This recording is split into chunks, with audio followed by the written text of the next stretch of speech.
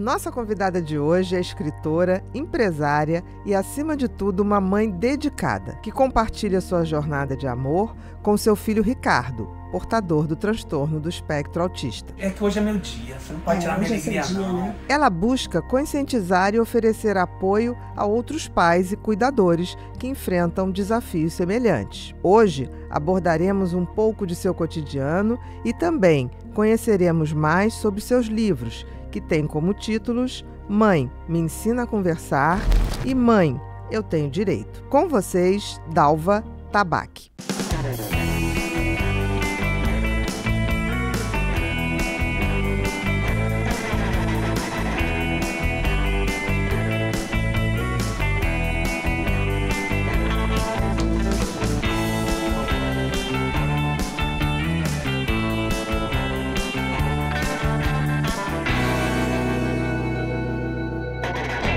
Olá, sejam todos muito bem-vindos a mais um episódio do Podpeople, um lugar onde a gente se encontra para ver e ouvir gente. Gente que faz, gente que acontece, gente que inspira. Nossa convidada de hoje é Dalva Tabachi. Tudo bom, minha querida? Tudo bom. Um prazer. Muito obrigada por você ter aceito o nosso convite. Muito obrigada mesmo. Eu já gravei no início um áudio que entra no episódio, com fotos suas, fica bem bacaninha que o pessoal faz lá no YouTube. E falei milhões de coisas, né? Empresária, escritora, só faltou, falei assim, vou pedir a Dalva para botar assim, e minha amiga, porque a gente é amiga há tanto tempo. Não, Dalvinha? Poxa, desde quando eu lancei o primeiro livro, que na segunda consulta você perguntou qual e seu livro? Eu falei, é hoje. Aí você vai lá, comprou livro pra caramba. Não, e era uma coisa assim que eu já fiquei espantada de você não ter me convidado. Por acaso, bateu do dia a gente se ver. No dia. Aí eu falei, é hoje. Aí eu lembro disso. Lembro, aí eu fui. Você foi lá. E foi. Eu fui. Depois que acabou o consultório, eu fui. Me lembro bem, mesmo. Claro. Fui no segundo também. O segundo também. Foi muito bom. Muito legal. Dalvinha, eu te conheço há muito tempo. Você tem uma história maravilhosa de superação, de tudo. Nos últimos tempos, você virou mãe do Ricardo. Exatamente. Que é um cargo também maravilhoso. Ricardo é a luz da minha vida, da minha casa, né? Porque eu sempre falo para as pessoas que me seguem, nós choramos quando eles nascem. E na nossa velhice, a gente tem alguém em casa que é a luz da casa, que no caso é o Ricardo, né? A gente nunca fica só. Né? Porque tem um dos filhos em casa, né? É como se fosse a criança que nunca vai embora. Que nunca vai, né? Embora, entendeu? Exatamente. E é isso que é muito bom. Eu falo demais para as pessoas. Você vai colher os louros, exatamente assim que eu falo. Você vai colher os louros no futuro. Que você vai ver que você não vai ficar sozinha, porque você tem ele. Entendeu? Vocês, né? A pessoa eu tenho ele. Ele, quando a empregada não está, eu ajudo, eu ensinei ele a fazer o café, a cuidar da cozinha, eu cuido da casa.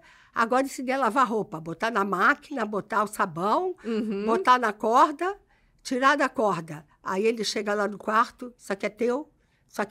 Já seco, com a roupa seca. Joga-se na cama. E também você é mãe do Ricardo e de mais 3 meninos. Então, eu queria que você contasse um pouquinho da tua trajetória até a gente chegar no desafio que foi ser mãe do Ricardo há tanto tempo atrás, quando não tinha nada sobre autismo, quando você teve que enfrentar uma barra de saber assim, vou fazer do meu jeito, vou batalhar pelo meu filho, mas na intuição, muito na intuição. Me conta um pouquinho da tua história até essa descoberta do Ricardo. Eu tive 2 filhos primeiro, e quando o Ricardo estava com 2 anos, eu percebi que ele estava estranho. Primeiro foi o Ricardo, depois veio o André. Tá. E eu trabalhava como design de moda, sempre ligada à moda. Viajava, tinha que viajar para fora do Brasil 2 a 3 vezes por ano, e tinha que deixar ele, entendeu? E eu fui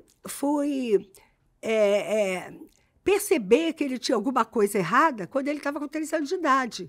Que ele não falava e ficava repetindo a palavra bola. Bola. Bola, bola, bola, bola. E isso o André, que nasceu o André logo nasceu, depois já dele... já estava com 1 ano. E o Ricardo E um desenvolvimento totalmente... totalmente diferente. Diferente. Aí a gente viu aquilo, falamos com o pediatra mandou numa psicóloga, e a psicóloga avaliou ele 3 dias e acabou encaminhando ele para minha querida Diná Yalom. Tá? Diná, sim. E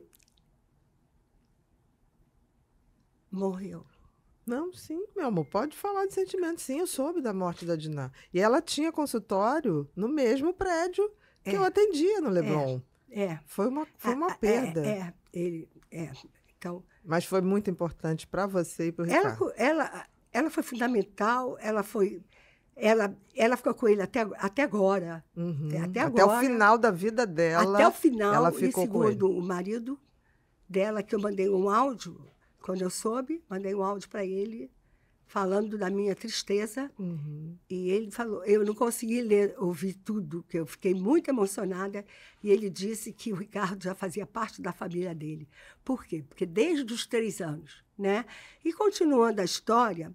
E a Diná também foi maravilhosa, porque ela acolheu também no teu espírito de vamos fazer o que pudermos e da melhor maneira ela possível. Dizia assim, não vamos dar nomes. Exatamente. Não vamos dar nomes. E o pediatra mandou eu procurar tal moça e a moça avaliou ele e encaminhou para a Diná. Aí... ele, nada de falar, 5 anos. Eu fui, também outra pessoa maravilhosa, Beth, maravilhosa, fonoaudióloga dele também, até a pandemia, tá?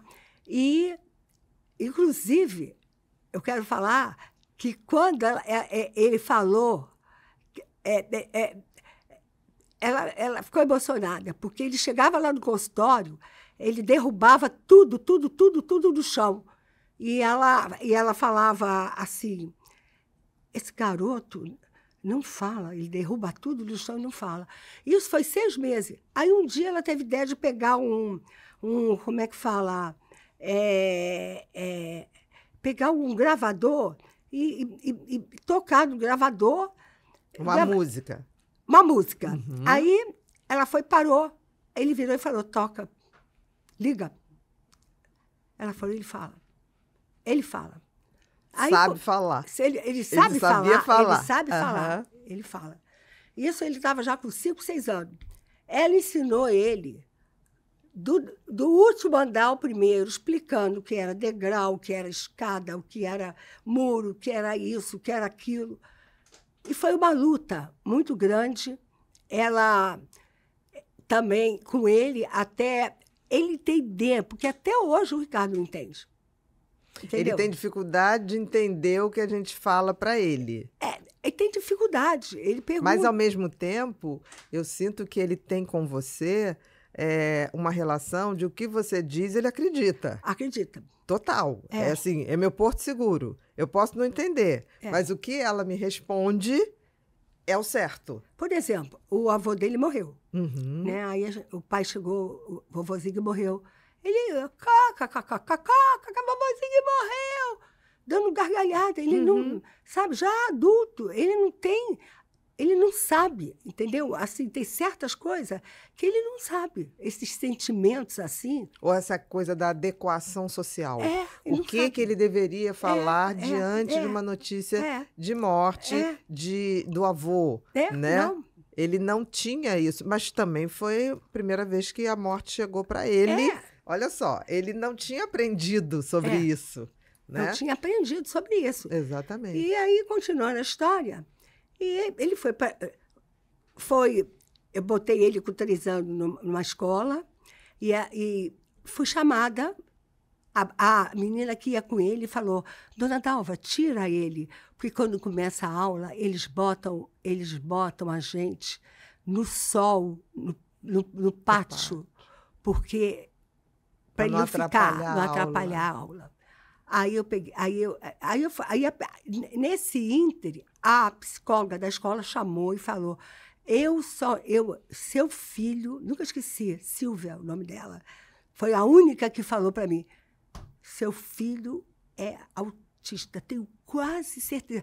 Se ele não chamasse o meu nome, porque tinha, por exemplo, a Bola, ele falava... Bola, ele fazia Silvia, sozinho. Ele chamava ela. Foi a única pessoa que disse... Que ele chamava. Que ele chamava, entendeu? E ele chamava Silvia. Eu só não digo que ele é, porque ele fala o meu nome, Silvia. E aí nós tiramos, levamos para outra escola, que ele foi super bem acolhido.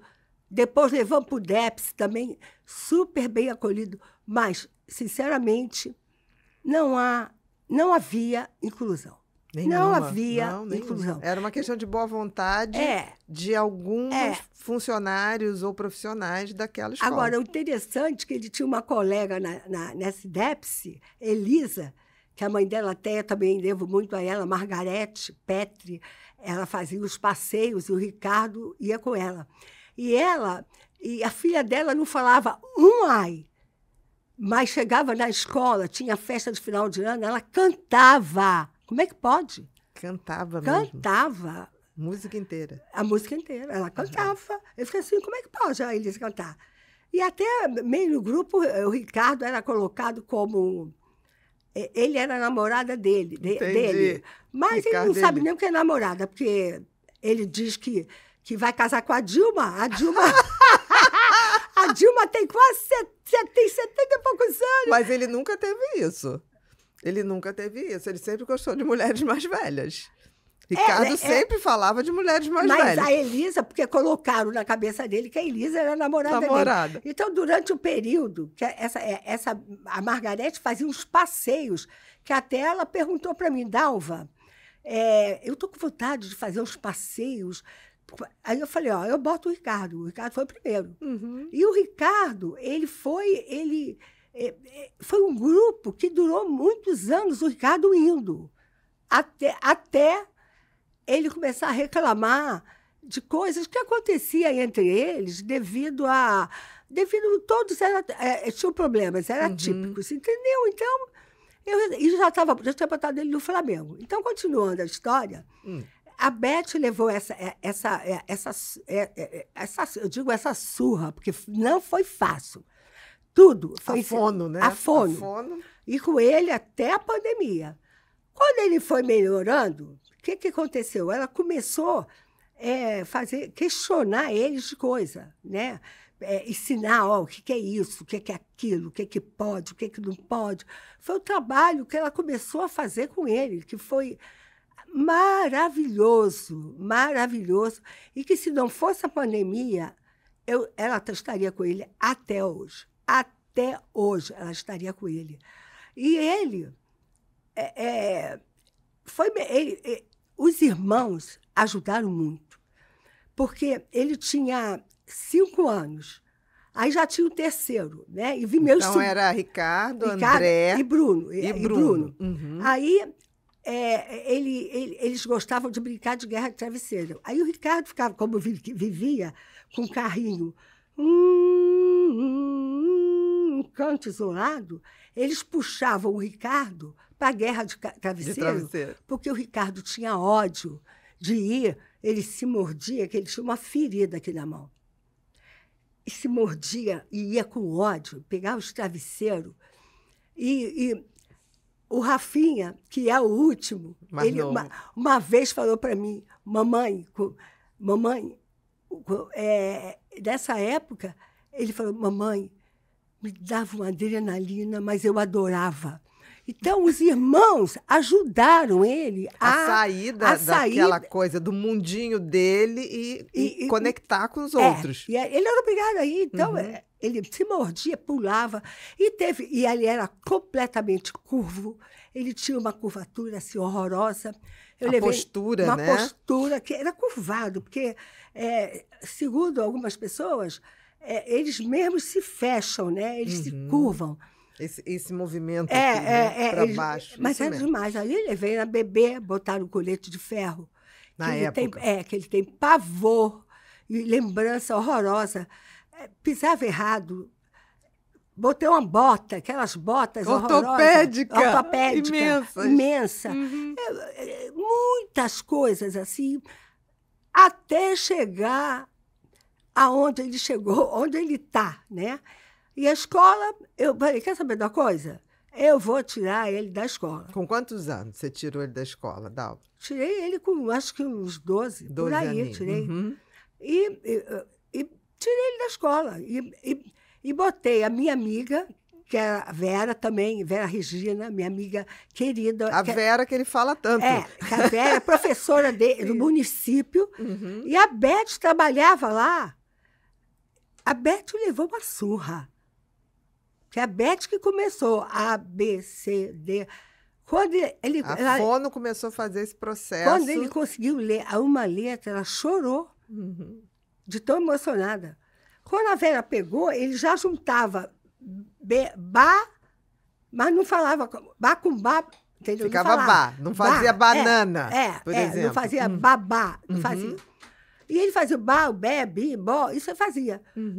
Uma semana que a Beth ficou de férias, a Vera, a Beth contou com a Vera, e a Vera ficou sabendo, né, e tudo.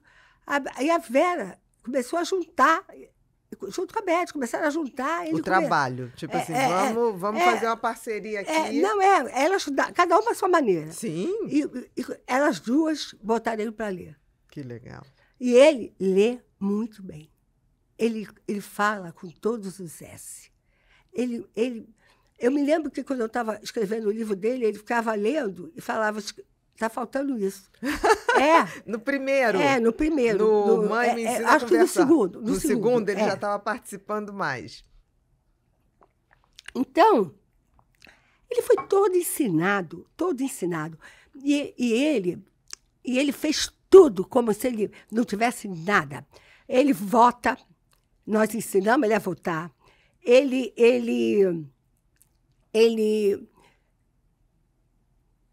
Teve uma outra coisa também, tudo nós ensinamos. E deixar ele fazer do jeitinho dele. Tudo. Dá um nó no sapato, no laço. Andar de bicicleta, eu peguei uma menina que trabalhava comigo, do Piauí, Vitória, nunca esqueci dela. Aliás, até acho que eu encontrei ela no Facebook há pouco tempo. Eu falei, te dou um troco se você ensinar ele a andar de bicicleta. E ela desceu com ele e ensinou ele a andar de bicicleta. Aí vai e atropela uma vizinha que tinha acabado de sair da cadeira de roda. A mulher tinha acabado de sair da cadeira de roda.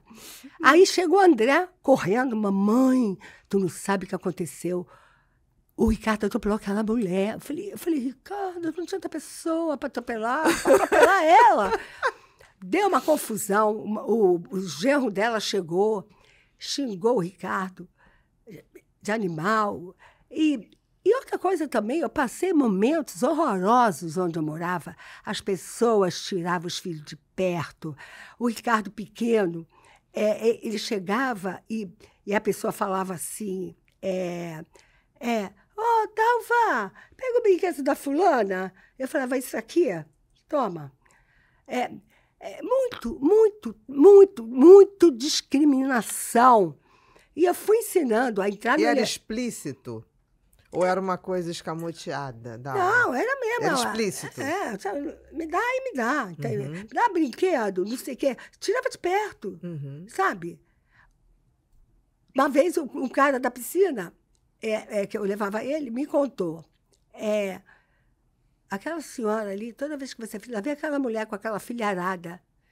Falava isso? Falava isso. Eu com 4 filhos já, nessas alturas. O que ela tem com isso, que eu tenho 4 filhos? Não tem nada a ver. Aí eu sempre era assim, pegava um ou outro. Nunca foi assim, bem recebido, sabe? Não foi, e eu não esqueço isso, porque foram momentos muito difíceis. Tanto que eu ensinei ele, quando entrasse no elevador, eu fazia assim para ele. Ficar quietinho. Quietinho. Aí ele fazia de lá para mim. Aí fazia daqui, ele fazia de lá. Porque ele entrava no elevador, tinha alguns rapazes, jovens, e ninguém entendia aquilo, né? E eu também meio me sentia mal. Aí eu falava, Ricardo, ó, tu não fala, no elevador não se fala. E ele aprendeu, entendeu? A não falar. Ficar quietinho no elevador. Mas eu também acabei deixando para lá. Eu falei, ô, Ricardo, quer saber de uma coisa? Deixa ele falar o que ele quiser. Aí isso já tinha passado anos. Aí a grande história foi que eu fui nadar com ele no Flamengo. Você que foi primeiro. Não, ele Você foi. Levou ele? Levei ele. Para postura. Levei para postura. Para a própria movimentação, né? Coordenação motora. Levei ele para o Flamengo. Tudo foi a base. É o que eu falo. Eu já fiz várias palestras, já fui em Teresina, já fui em BH, já fui na PUC, muito interessante a da PUC. Essa eu queria contar aqui, porque foi muito, muito legal a da PUC. E fiz algumas palestras, e eu sempre falava, eu não sei nada de autismo, eu sei de estimulação. Porque o tempo inteiro eu estimulava. E para eu não ficar de saco cheio, eu fazia junto. Entendi. Né? Você já que ia levar ele para natação, eu também vou nadar. Aí fomos nadar, nós dois, tudo bem. Até que um dia faltou água quente. Eu deixei ele lá e fui lá no Master. Falei, deixa eu nadar aqui hoje, porque lá não tem água quente. Aí eu comecei a nadar. Aí eu falei, o que eu estou fazendo que eu não estou aqui? Aqui é profissional, é Master. Fui na Lucimar, que também está com ele até hoje, que era a técnica, e falei, eu queria nadar aqui. Aí ela falou assim, faz o teste. Aí eu fiz o teste, ela falou, pode vir. Aí o cara que nos levava no Flamengo falou assim, desde o dia que você parou de nadar com ele, ele parou de nadar, fica brincando na água, dando cambalhota, não faz nada, tá? Ele tinha uns 17 anos. Aí eu cheguei lá no Flamengo, na natação, chamei a Lucimar, falei, Lucimar, eu tenho um filho que ele... Eu não sabia que ele era autista. Você não sabia? Eu tenho um filho que é diferente, era o que você podia dizer. Eu fui saber que ele era autista quando eu escrevi o segundo livro, que a doutora... até esqueci o nome dela, mas eu falei, doutora, afinal, o que ele tem? Aí ela falou, ele é autista, já com 20 e poucos anos, que já era no segundo livro, o que ele tem? Aí ela falou, ele é autista, porque até então ninguém nunca disse isso. Teve a psicóloga da escolinha, que falou para você, olha, eu acho isso. Mas eu até perguntei para a minha analista uma vez, por que ninguém falou, né, que ele tinha... Antigamente, a gente tinha até medo de tocar nesse assunto. Porque o que se falava na minha época, era retardado, excepcional, abestado, era tudo. Né? Não tinha isso, né? Era assim que tratava as pessoas atípicas. Segregava, né? Mais ainda. E eu acho, sei lá, na minha opinião, porque o autismo tem vários graus. Então, cada pessoa dessa, que era chamada dessa forma, era um tipo, né? Por isso que hoje tem o espectro, né? Que ficou muito legal isso. Então, teve também o professor de natação, que é outra coisa, que eu botei ele para nadar com 3 anos de idade. Que horror, que maldade. Aquela água fria, né? Não tinha aquecimento, né? Eu hoje vejo, né?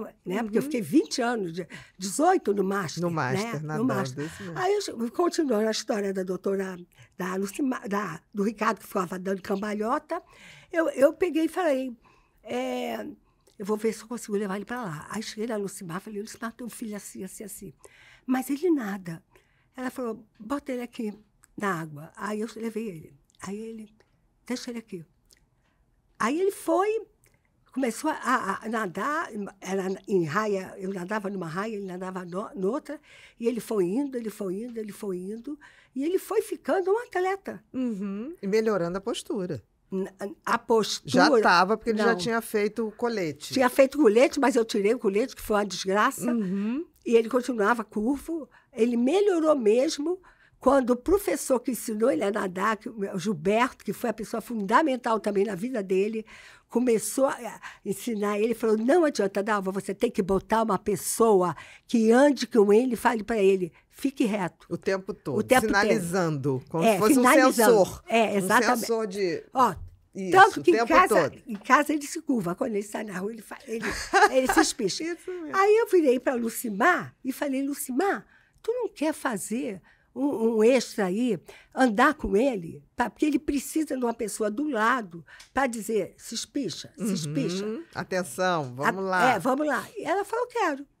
E ela está com ele até hoje, desde que ele Ele tira. anda todo dia. Ele anda terças e quintas. Na praia. Na praia, e nada segunda, quartas e sexta, entendeu? E nada, faz natação, mesma coisa, normalmente. E ele parou, ele saiu do Master na pandemia. Nós ficamos 20 anos, nós viajamos o Nordeste todo. Os campeonatos, Os eu campeonatos. lembro. E onde eu via que ele estava melhorando? Cada vez que nós íamos, o pai sempre ia com a gente, ia para a Bahia, ia para aqui, para ali. E eu dormia depois das provas e tudo. Quando eu acordava, comecei a perceber que ele já estava de banho tomado. No início, eu tinha que mandar ele tomar banho. Ele vai tomar banho que a gente vai jantar. Aí comecei a perceber que eu acordava e ele já estava... De banhozinho de tomado. banhozinho tomado, de calça, Vestido. esperando só para botar a camisa, vendo televisão. Eu fui vendo as melhoras dele nas viagens. Na prática, né? Na prática das viagens. Quando eu ia no Nordeste todo, que nós viajamos no Nordeste todo, fomos para Goiânia, fomos todos os lugares que nós fomos. E aí eu fui vendo as melhoras que ele estava tendo. No convívio, né? No convívio. A independência.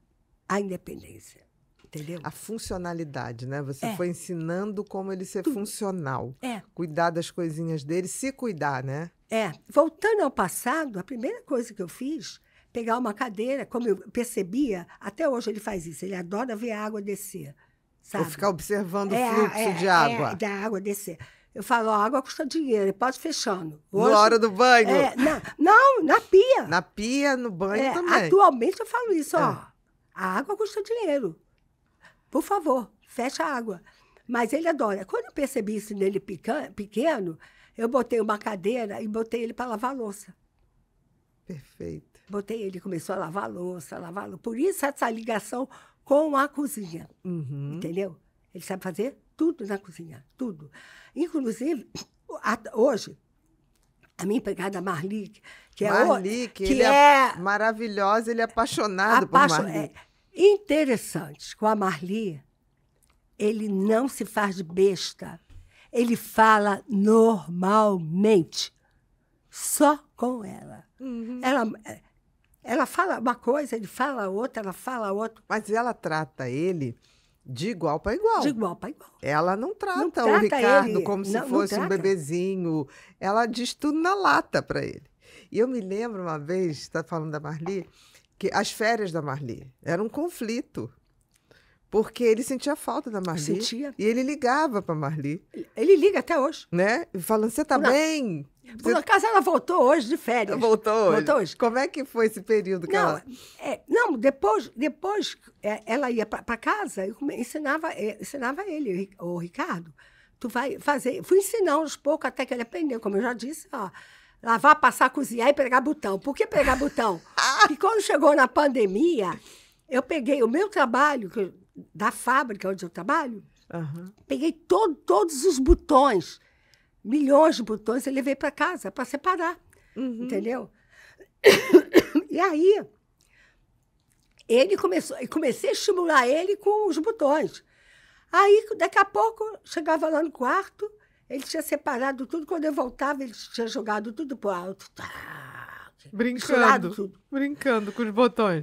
Depois de tudo separado, ele pegava e jogava tudo para o alto e falava, ai, meu Deus. Eu falei, não pode, você tem que me entregar isso. Porque era ouro. Trabalho, né? Você botava como um trabalho. Depois levei ele para trabalhar também comigo. E a minha irmã trabalhava também comigo nessa altura. Aí ele atendia o telefone, aí falava assim, por favor, eu quero falar com a dona Dalva. A minha mãe está no banheiro. Que é uma criança. Né? Aí a minha irmã, Ricardo, quando alguém ligar, você tem que dizer o momento que eu vou chamar a sua mãe. Qual era a profissão dele?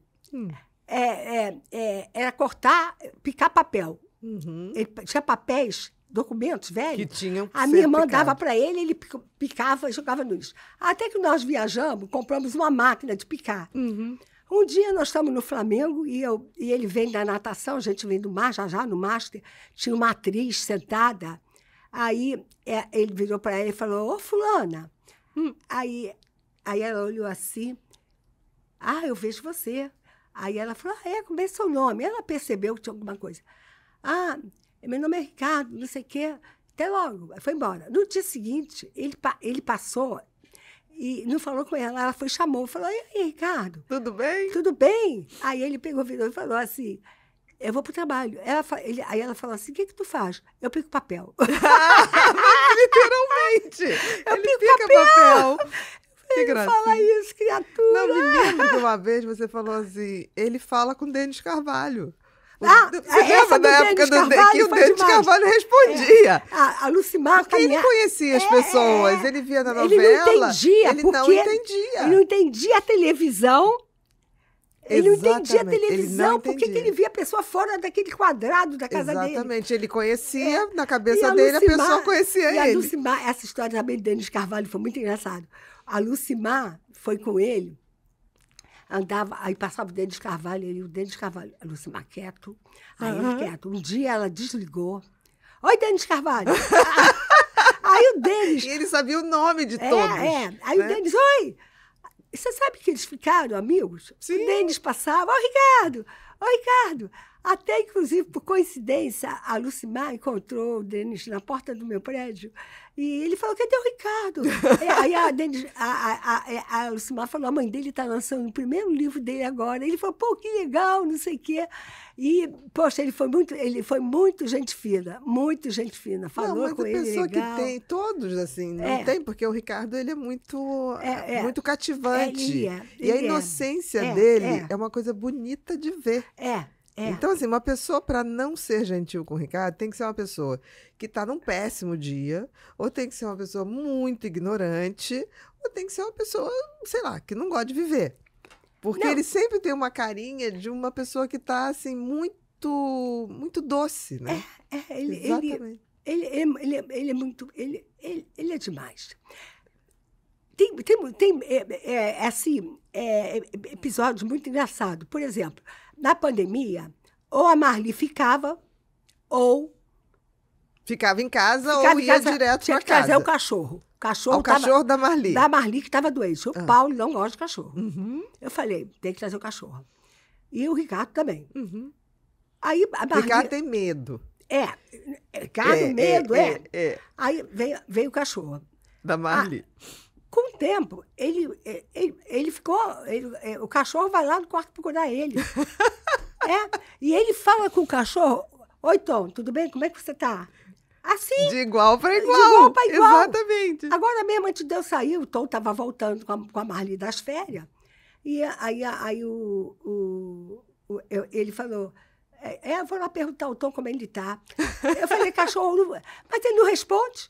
Eu falei, ô, Ricardo, cachorro não fala. Entendeu? Entendi. Então, ele era, sabe... Mas isso é uma pureza, porque a criança, qualquer criança fala com seus brinquedos, fala com seus bichinhos. Ele mantém essa pureza infantil. E a Marli conta, pessoas contam, que ele conversa com o Tom... Altos papos. Com o Tom, como se o Tom fosse uma pessoa. Que coisa interessante. E faz uma companhia para ele. Aquilo tem uma interação. Outro dia eu vi ele botando o Tom no colo. Não, eu botei no colo dele. E ele ficou com... Mas tu viu como ele estava travado? Duro, mas ele ficou ali com o Tom. E já estava acostumado. Com o Tom. Até eu falo assim, Marli, porque todo mundo morre, o cachorro vai morrer também.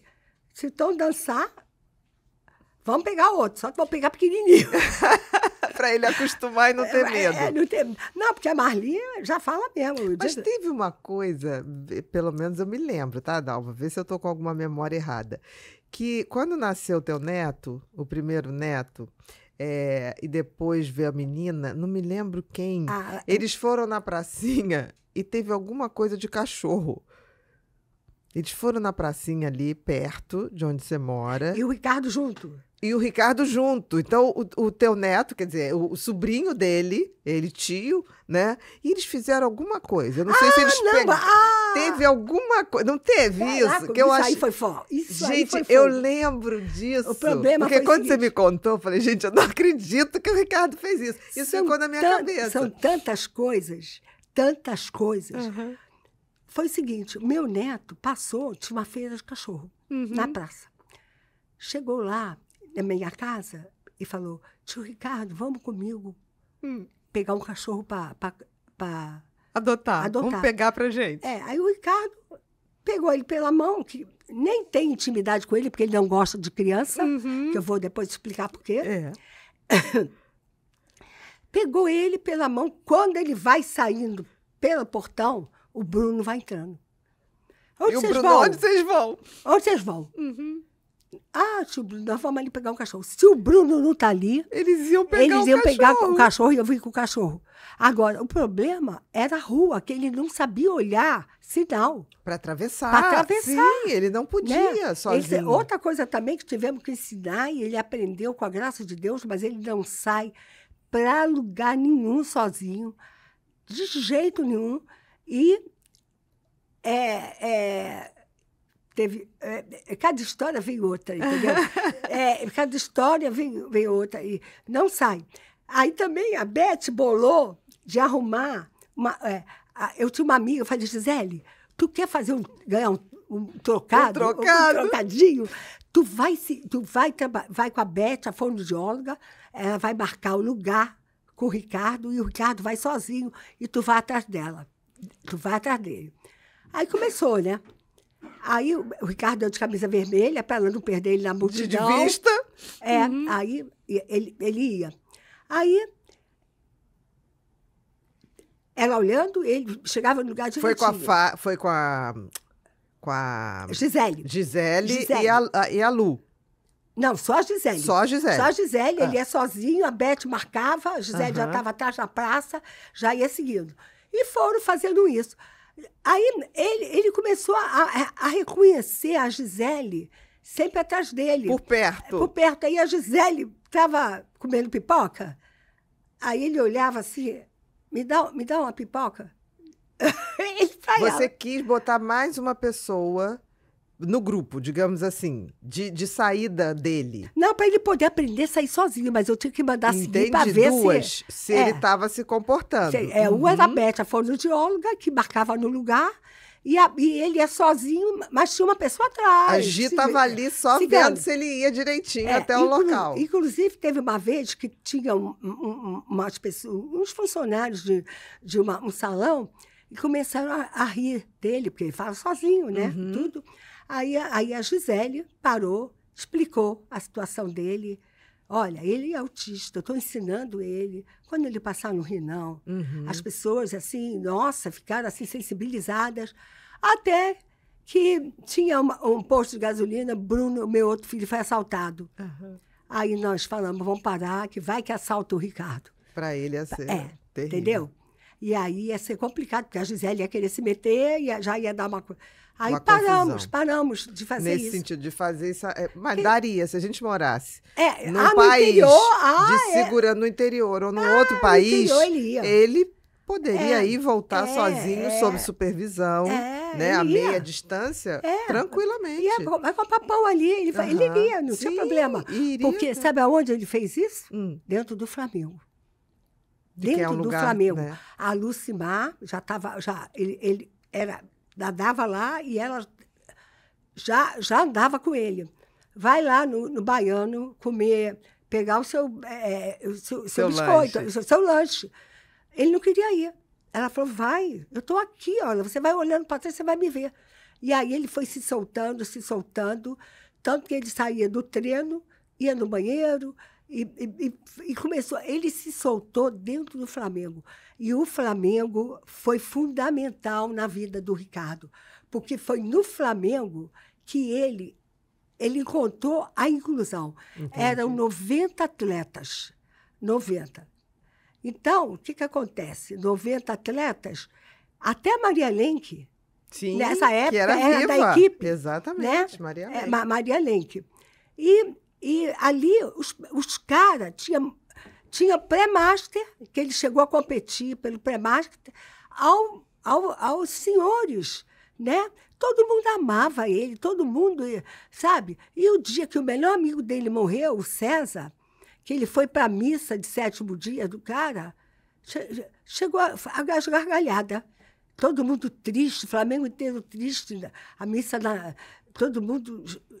E Ricardo, o César morreu, não pode rir, entendeu? Uhum. Ele, tá, mas como das gargalhadas Entendi. do avô. Uhum. A né? mesma coisa. A mesma coisa. E esse César era muito ligado nele, muito ligado E ele nele. depois perguntava do César, Dalva? Falava dele. Falava normalmente, como se não ele tivesse morrido, como se ele não estivesse vivo. Morrido, não tivesse Entendi. morrido. Entendi. E todo aniversário dele, todo mundo do Flamengo ia.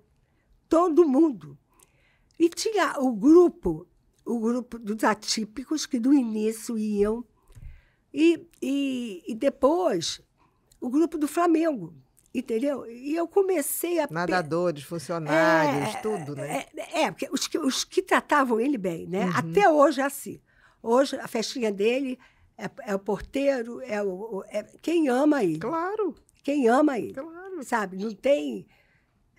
Eu me lembro que ele ficava fazendo a lista dos CDs que ele queria. E até hoje. Faz a lista das músicas. É. Eu quero CD de não sei o quê, eu quero CD... Como a música conecta Muitos eles, CDs, muito. E eu, inclusive, tenho 2 amigas do Master. Uma foi a Virgínia e outra foi a Mônica. Dalva, eu estou com uma caixa de CDs aqui de uma amiga que não quer mais. Mandava buscar na casa dela. E a Virgínia, eu também estou com uma caixa. Aí ele selecionava O que ele o que queria. ele queria. Só que ele escolhia, ele só tirava o que ele não tinha. Uhum. O que ele não tinha, ele me dava. Entendeu? Entendi. Até Pavarotti, ele escuta. E ele tinha um ritual de escutar música domingo. Exatamente. Eu me lembro Daí que é a era mesma coisa, de 4 às 7. de 4, Às 16 às 19, né?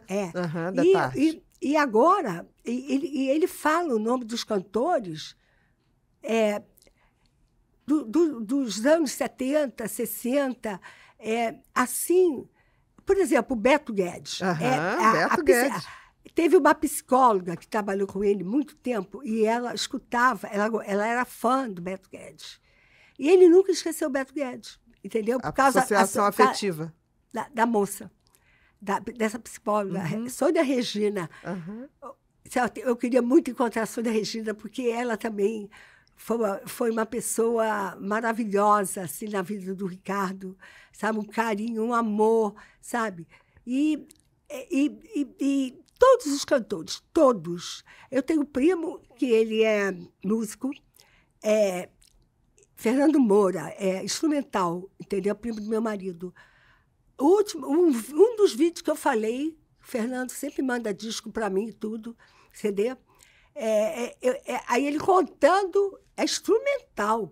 Instrumental é fogo. Mais aí sofisticado. ele escutei o fulano, cicano, Ari Dias, que toca com o Fernando, e Fernando Moura. Aí eu falei, caraca, instrumental. Ele sabia o nome direitinho do que estava no CD. Exatamente. Marina, Ângela Maria, Calbi Peixoto, qualquer um. Ele gosta de música. Pena que eu não gosto do Queen, que eu amo. É o ponto de divergência. O Queen é o ponto de divergência. Entendeu? Ele podia gostar do Queen, que pelo menos ia me jogar com ele lá para dentro, entendeu? Mas, e são histórias assim que eu vou lembrando, quis até anotar. Foi como a história de votar, teve quartel, porque por um acaso, eu lembrei essa semana, eu falei, não posso esquecer de falar isso lá na Bia, não posso. O meu amigo Carlos, que até é cunhado do meu cunhado, né? Foi levar ele para se alistar. Ele se tremendo. Nervosíssimo. Nervosíssimo. Aí o soldado, o Carlos é militar, já tinha explicado. Está tremendo por quê? Não, eu estou nervoso.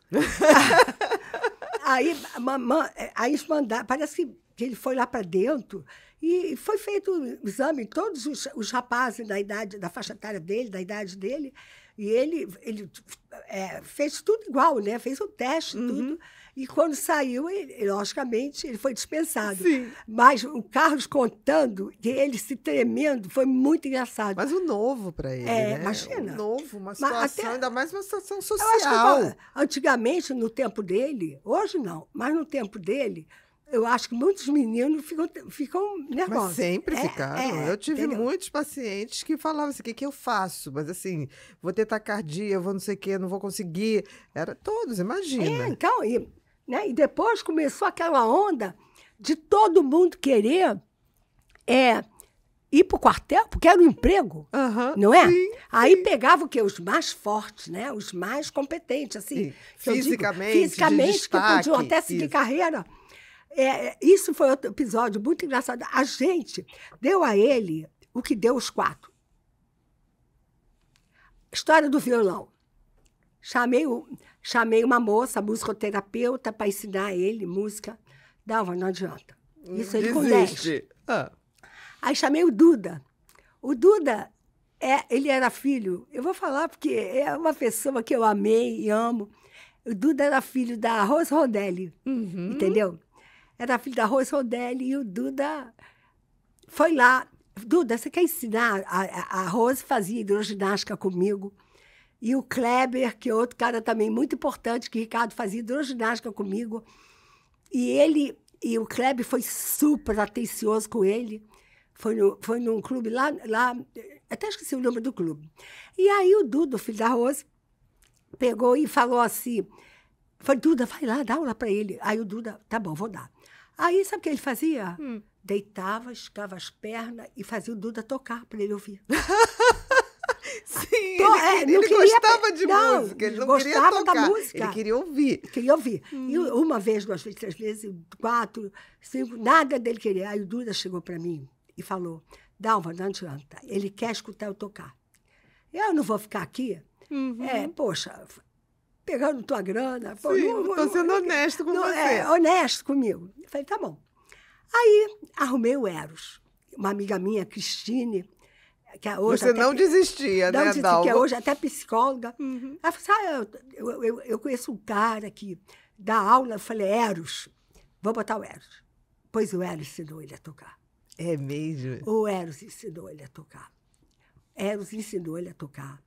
E o mais interessante que eu ia lá para ver se ele estava querendo... Primeiro, ele queria contar a vida dele toda para depois fazer aula. Aí eu chegava lá e falava, não, pode começar a tocar porque isso aqui custa, hein? Aí o Eros, pois é, tua mãe vai brigar. E eu estudei um tempo música no Antônio Adolfo, um longo tempo, com Ari Dias, né, que é uma pessoa que eu amo demais. Um dia estou lá na percussão, entra quem? O Duda. Que trabalhava... O Duda, filho da... Então, foi fazer percussão. Não, o Duda era professor do Antônio Adolfo. Eu acho que ele era. Aí o Duda entra e me reconheceu depois de anos. Dalva! E o Ricardo? Aí eu falei, Duda, aprendeu violão! E, meu Deus, que bom! Você vê que eu nunca desisti. Não, isso é incrível. Eu nunca desisti. Isso é incrível. E outra coisa, eu fui aprender o violão para poder ver se ele... Estava aprendendo. Estava aprendendo, para poder participar com ele. Eu fui nadar para não ser um saco ter que levar ele... Para ser bom para os dois. Para ser bom para os dois. E para dar um exemplo para ele. Para dar um exemplo. Eu pensei com o Bruno. O Bruno conhece uma moça que ela era na Argentina, a Bambambam do The Voice, ela que selecionava. E ela estava morando no Brasil e o Bruno era aluno dela de canto. Eu pensei em fazer canto com ele, mas aí veio a pandemia. Parou. Eu desisti. Eu ensinei ele a meditar, Eu lembro Lembra da disso, meditação? lembro. Com a pandemia parou e de vez em quando eu falo, ó, vamos meditar. Ah, só às quarta-feiras, no dia do futebol. Sim. Mas eu tenho até filmes dele meditando.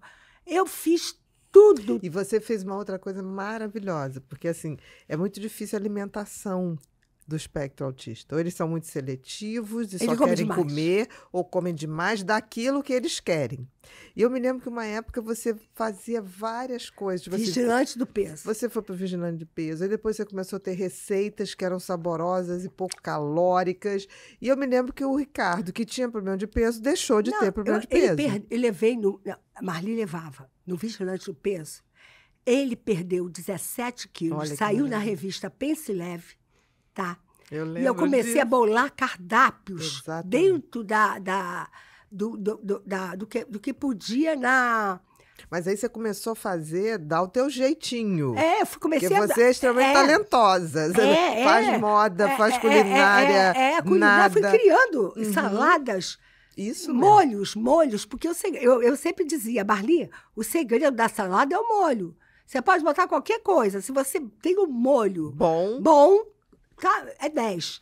E aí eu comecei a criar. Só que eu também fui enchendo o saco, né, Bia? Porque chega um ponto que, por exemplo, as filmagens dele, eu tô ali trabalhando. Tem gente que... Tá fazendo suas coisas, sim. E outra coisa, tá fazendo suas coisas de moda, seus desenhos. Até esse estouro do Ricardo, eu respondia a todo... Eu lembro disso. Até ano passado, eu respondia a todo mundo, curtindo.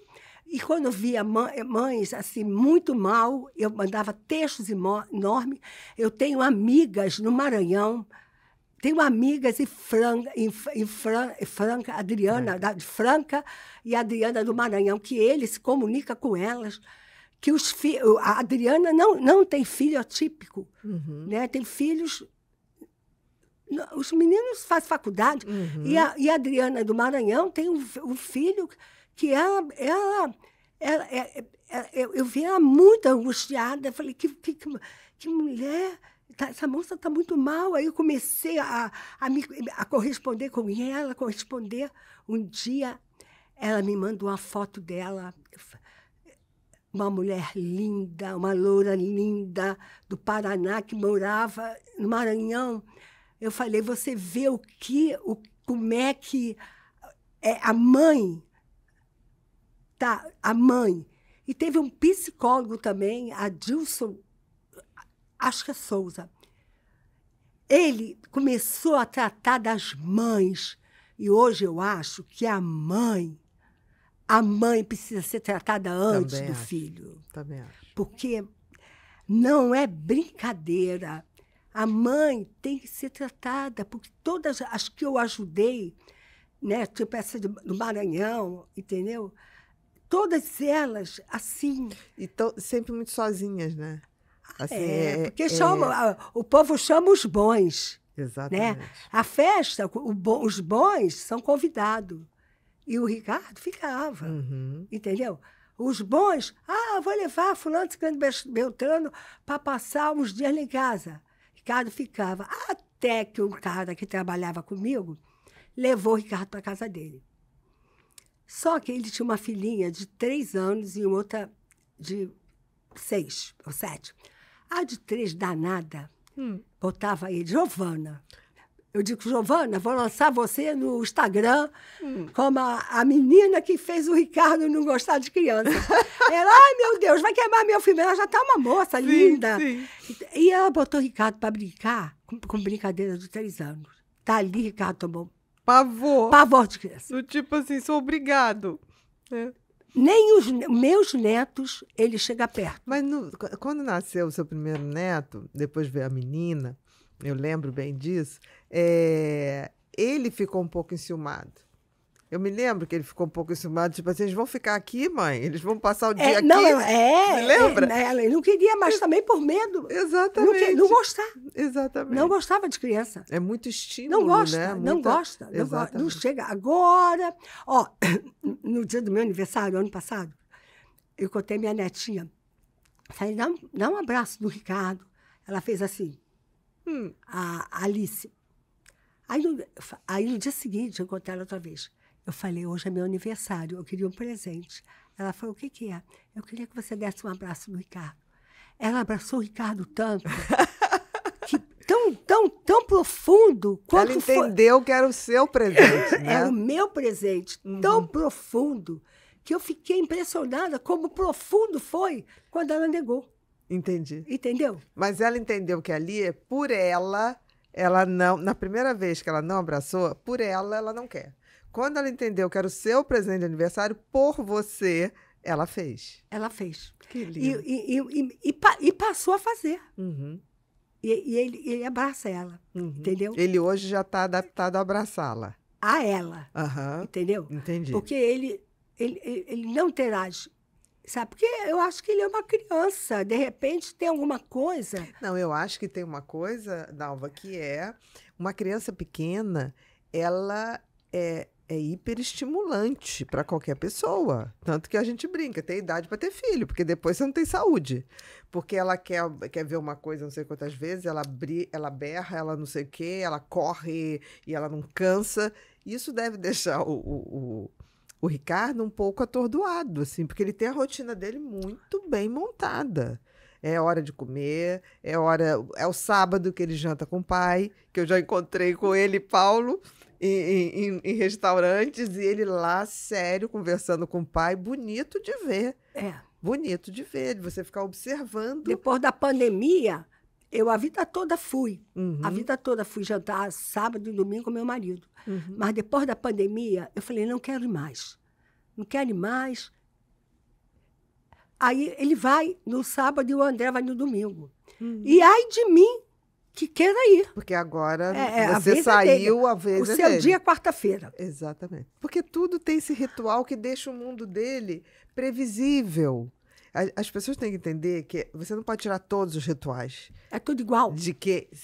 Mas ele precisa disso para ter uma sensação de conforto no mundo. Porque o mundo, para eles, é muito hostil no sentido de estímulo, de não entendimento.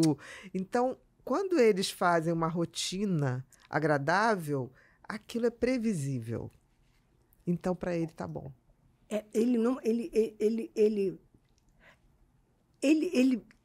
tudo, é o som, 4 horas da tarde, domingo.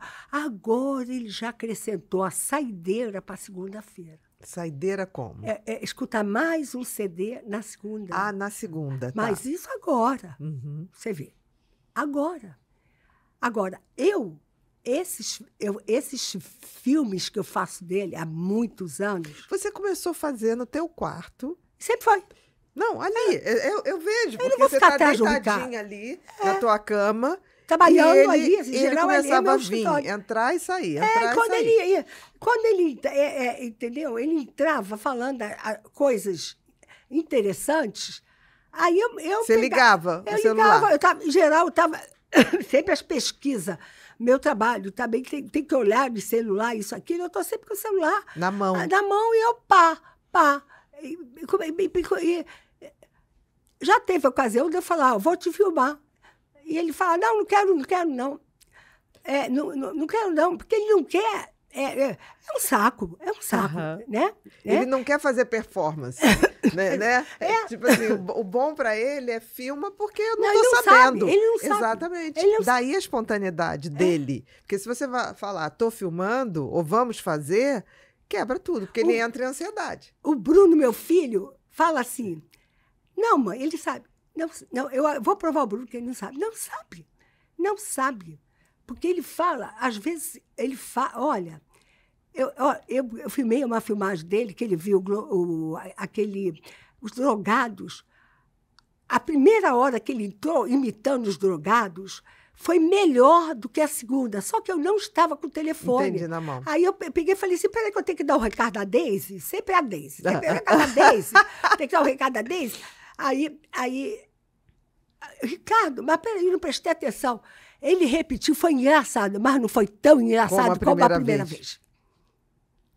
Não, a gente vê que é espontâneo.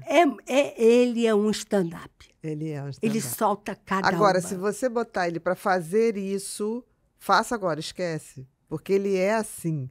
Na hora que você começa a fazer isso com compromisso, vamos filmar. Não, porque ele vai entrar em ansiedade. Porque aí tem aquela coisa de você estar esperando alguma coisa dele. Bia, eu vou ficar correndo atrás de Ricardo para filmar? De jeito nenhum. De jeito nenhum, eu não tenho paciência. Você sabe, né? Não, mas a coisa mais bonitinha é quando ele entra. Ô, mãe. Não tenho. Ô, mãe. Aí ele vem fazer umas perguntas, são maravilhosas. Não tenho saco, entendeu? Não tenho. Não consigo. Não, mas você não conseguiria fazer disso uma rotina de jeito nenhum. E nem ele. Porque não aconteceria. E ele ia ficar com raiva. Ele ia ficar com raiva. Exatamente. Ele ia ficar com raiva. Vai ficar correndo atrás dele para filmar? Exatamente. Ele ia falar, para com isso, mãe. Para com isso, mãe. Ia. Tanto que ele reagiu muito bem. Tem um canal de televisão, aquele canal que a Leda Nag trabalhava. TVE. No dia da conscientização do autismo, pediu para ir na minha casa para filmar ele. Eu deixei, porque era o dia da conscientização do autismo. E ele sabia, ali ele sabia... O que estava acontecendo. O que estava acontecendo. Mas a maior parte, fui eu que falei, né, e tudo. Mas quando chegou na hora de mostrar os CDs, ele mostrou. Aí eu falei, Ricardo, quero mostrar, eles vão filmar. Aí ele reagiu bem. E aí ele mostrou. Era para mostrar uma rotina dele, né, dos CDs. Teve uma pessoa que botou assim para mim, você devia respeitar a vontade dele. Aí eu peguei e escrevi um texto enorme, falando, poxa, isso, não é nada disso. Aí, mas foi entendeu?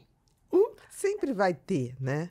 E outra coisa, o que eu notei também, Dalva, mais gente está sabendo da tua trajetória, do Ricardo, dos ganhos, dos desafios, estão se inspirando. Mas, ao mesmo tempo, por exemplo, eu comecei a ver vídeos e eu falei, isso não é a Dalva, não é o endereço da Dalva. Eu também fui ver que tinha Instagram do Ricardo que não existe. O Ricardo não tem Instagram, nem terá. Porque eu sei o quanto vocês preservam o Ricardo e sempre foi assim. Então, assim, vamos pedir, gente, todos que gostam do Ricardo ou gostam da Dalva e propaguem, isso é muito bacana. Mas, primeiro, coloque a fonte, de onde veio.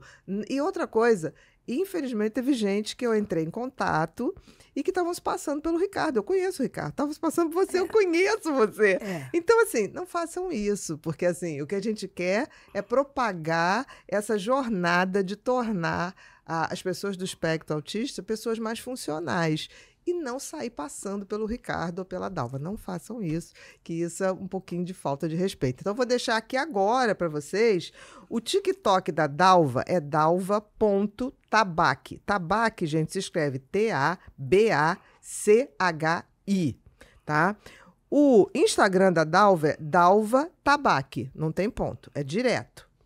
E o YouTube da Dalva é Dalva Tabachi também, sem ponto. Então, fica aí a dica para vocês, tá? Vamos propagar, vamos fazer tudo muito legal, mas não vamos se passar, né? Porque senão tem gente achando que está falando com o Ricardo, não tá, e isso é fake news, a gente não pode fazer isso, né? Tô falando isso, Dalvinha, porque aconteceu comigo. Não sei se você já chegou a ver ou perceber, então é importante que a gente coloque. A gente se passando por você? Não, passar por mim já passaram também, mas também foi resolvido e tem uma coisa bacanérrima, né? Hoje eu tenho alguns fã-clubes que são maravilhosos e quando entra lá, as pessoas falam assim, Bia, você postou? Você fala, não postei. Aí quando eu vou ver o fã-clube, mas o meu fã-clube, os meus fã-clubes são maravilhosos, botam lá, nós não somos Ana Beatriz, nós somos pessoas que gostamos do trabalho, então bacana que eles orientam isso direitinho. E vai acontecer isso com você, vai acontecer isso com o Ricardo. Porque o que é bom nessa história toda, né?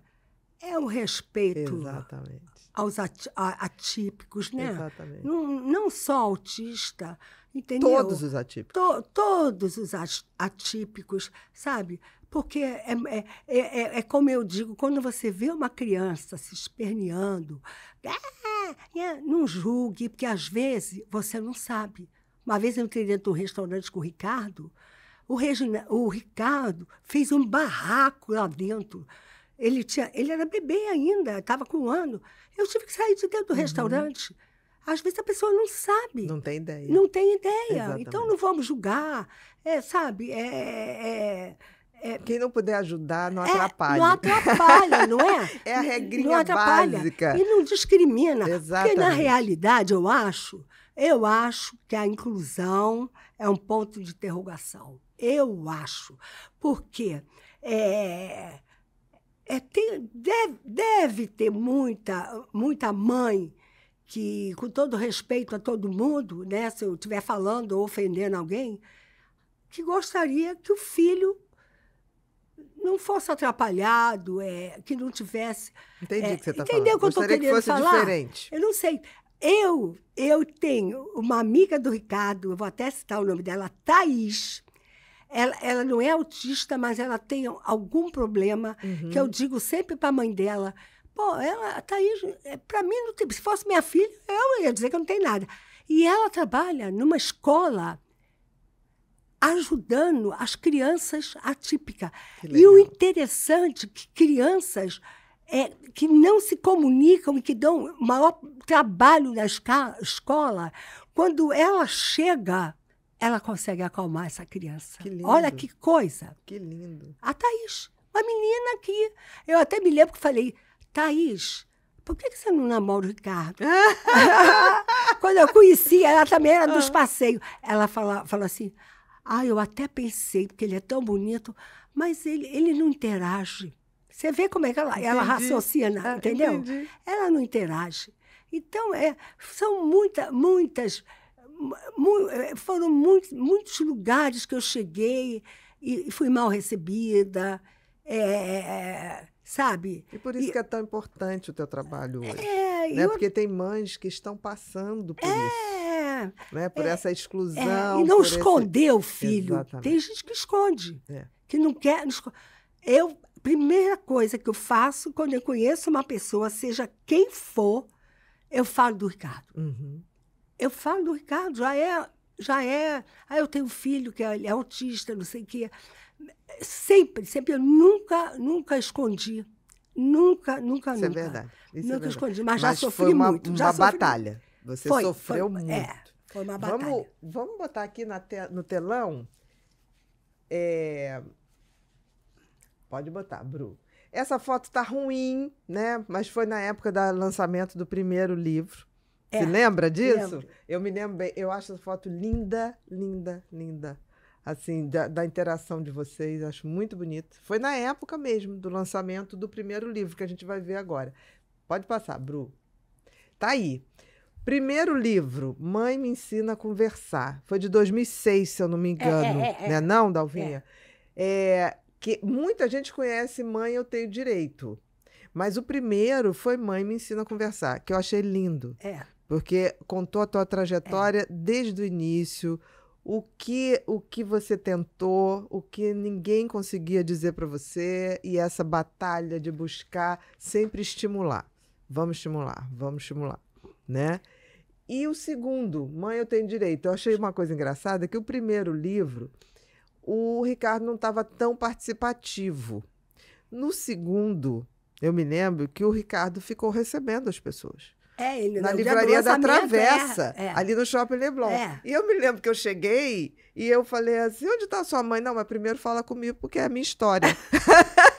Ela escreveu, mas é a minha história. E ele assinou junto. Você assinava o autor e ele assinava. E eu achei tão bonitinho, porque ele assumiu o direito de ter a sua história contada pela mãe. Exatamente. Né? Como é que surgiu os dois livros? Esse aqui já foi mais na frente, se eu não me engano. Foi 7 anos depois. 7 anos depois, exatamente. 2006, 7 anos, foi 2006... Foi 7? Eu sei que 2011.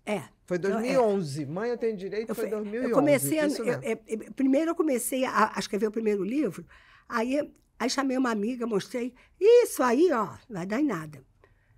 Chamei outra, quando ficar pronto eu ligo, eu faço. E o Paulo falou, acho melhor você não fazer, não. Fazer não, eu lembro disso. Lembra disso? Melhor você não fazer, não. E eu falava, faz, Dalvinha, precisa. Eu apanhei para conseguir chegar nesse primeiro, porque eu arrumei uma pessoa, a minha colega do Master, Carmencita, falei, Carmencita, você, corrige o meu livro para mim, né? E ela corrigia pessoas que faziam tese, não tem negócio de tese na faculdade? Sim, tem, de tese de conclusão de ela curso. Corrigia das pessoas para poder apresentar. Aí, esse primeiro livro, ela começou a corrigir, né? Aí, depois, a Carmencita já não estava com muito saco, não sei o quê. Eu fui a Rumo Guedes, que era o marido de uma menina que trabalhava comigo, muito querida, a Raquel. Aí a Raquel fica doente, o Guedes não pôde continuar. Aí a minha irmã virou e falou assim, eu tenho uma vizinha, Liliane, que é escritora. A Liliane me apresentou a Eliette Weitman, parece. Weitman, maravilhosa. E a Eliette pegou o livro e fez para mim. E, para minha sorte, Eliette trabalhou na Rô, acho que trabalhou, não sei, ela também é escritora, né? E nós fomos lá, eu e Eliette com um livro maravilhoso, como é? Os Judeus da Leopoldina. Lembro disso. Maravilhoso. E eu com Mãe Me Ensina a Conversar, nós duas juntas. Aí a diretora, que inclusive era amiga dela, falou para ela, Eliette, no momento eu quero o Mãe Me Ensina a Conversar. O da Dalva, porque ninguém não tinha, entendeu? E depois a Eliette lançou Os Judeus da Leopoldina, que é um livro lindo, lindo. Eu amei e tenho até hoje comigo. E aí a Eliette me ajudou muito. Aí eu continuei anotando e faltou muita coisa que, graças a Deus, eu guardei. Não está em computador, não está mesmo... Escrito, digitado. Digitado, entendeu? Que se a Rocco está querendo, parece, que eu faça alguma coisa... Uma continuação. Continuação, entendeu? Eu tenho muito material, muito, porque ela reduziu, entendeu? Porque a gente não sabia o que ia acontecer. Com certeza, e foi maravilhoso. E outra coisa, eu perdi uma reportagem na Veja, porque meu marido não deixou... Eu lembro disso. Não deixou eu falar, não deixou... E não pensou que eu fosse chegar na Rocco. Não. Não pensou. O Paulo falou, tá bom, tudo bem, deixa ela, isso não vai dar em nada. Ele não vai dar em nada. Exatamente. Mas só que, Bia, eu tenho o nome de uma estrela. Tudo que eu boto a mão, vai. É verdade. Eu dou sorte. Você vê, eu não fiz nada para viralizar. Não. Tem gente, eu vejo pessoas... no meu grupo, assim, no grupo do autismo e tudo, pessoas que tentam e voltam. Mas sabe por quê? Tudo é muito espontâneo, né? Até a tua vida profissional, as coisas que você adora reinventar roupas, eu adoro customizar, reciclar. Quando ninguém falava disso, você já fazia isso. Eu faço até hoje isso. Uma vez, eu me lembro, você falou, peguei uma calça branca, rasguei ela bastante, e encontrei com você estava com a calça. Falei, gente, coisa bárbara.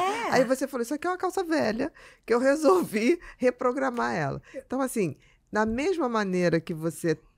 profissionalmente sempre foi assim, você sempre foi assim na vida real. Gosto assim. de pintar também. Exatamente. Eu sou arte. Exatamente. Eu sou arte. Aquelas artes que você fez no teu apartamento.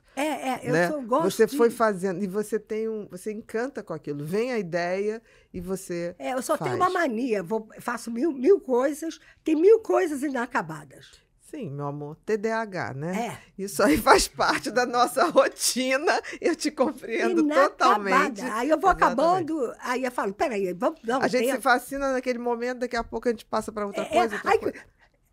E mais engraçado, que quando eu estou no momento que eu acabei de tomar o meu remédio, eu tenho sonhos, eu vou fazer isso, eu vou fazer aquilo. Mas quando eu acordo, eu penso assim, nada vai dar certo.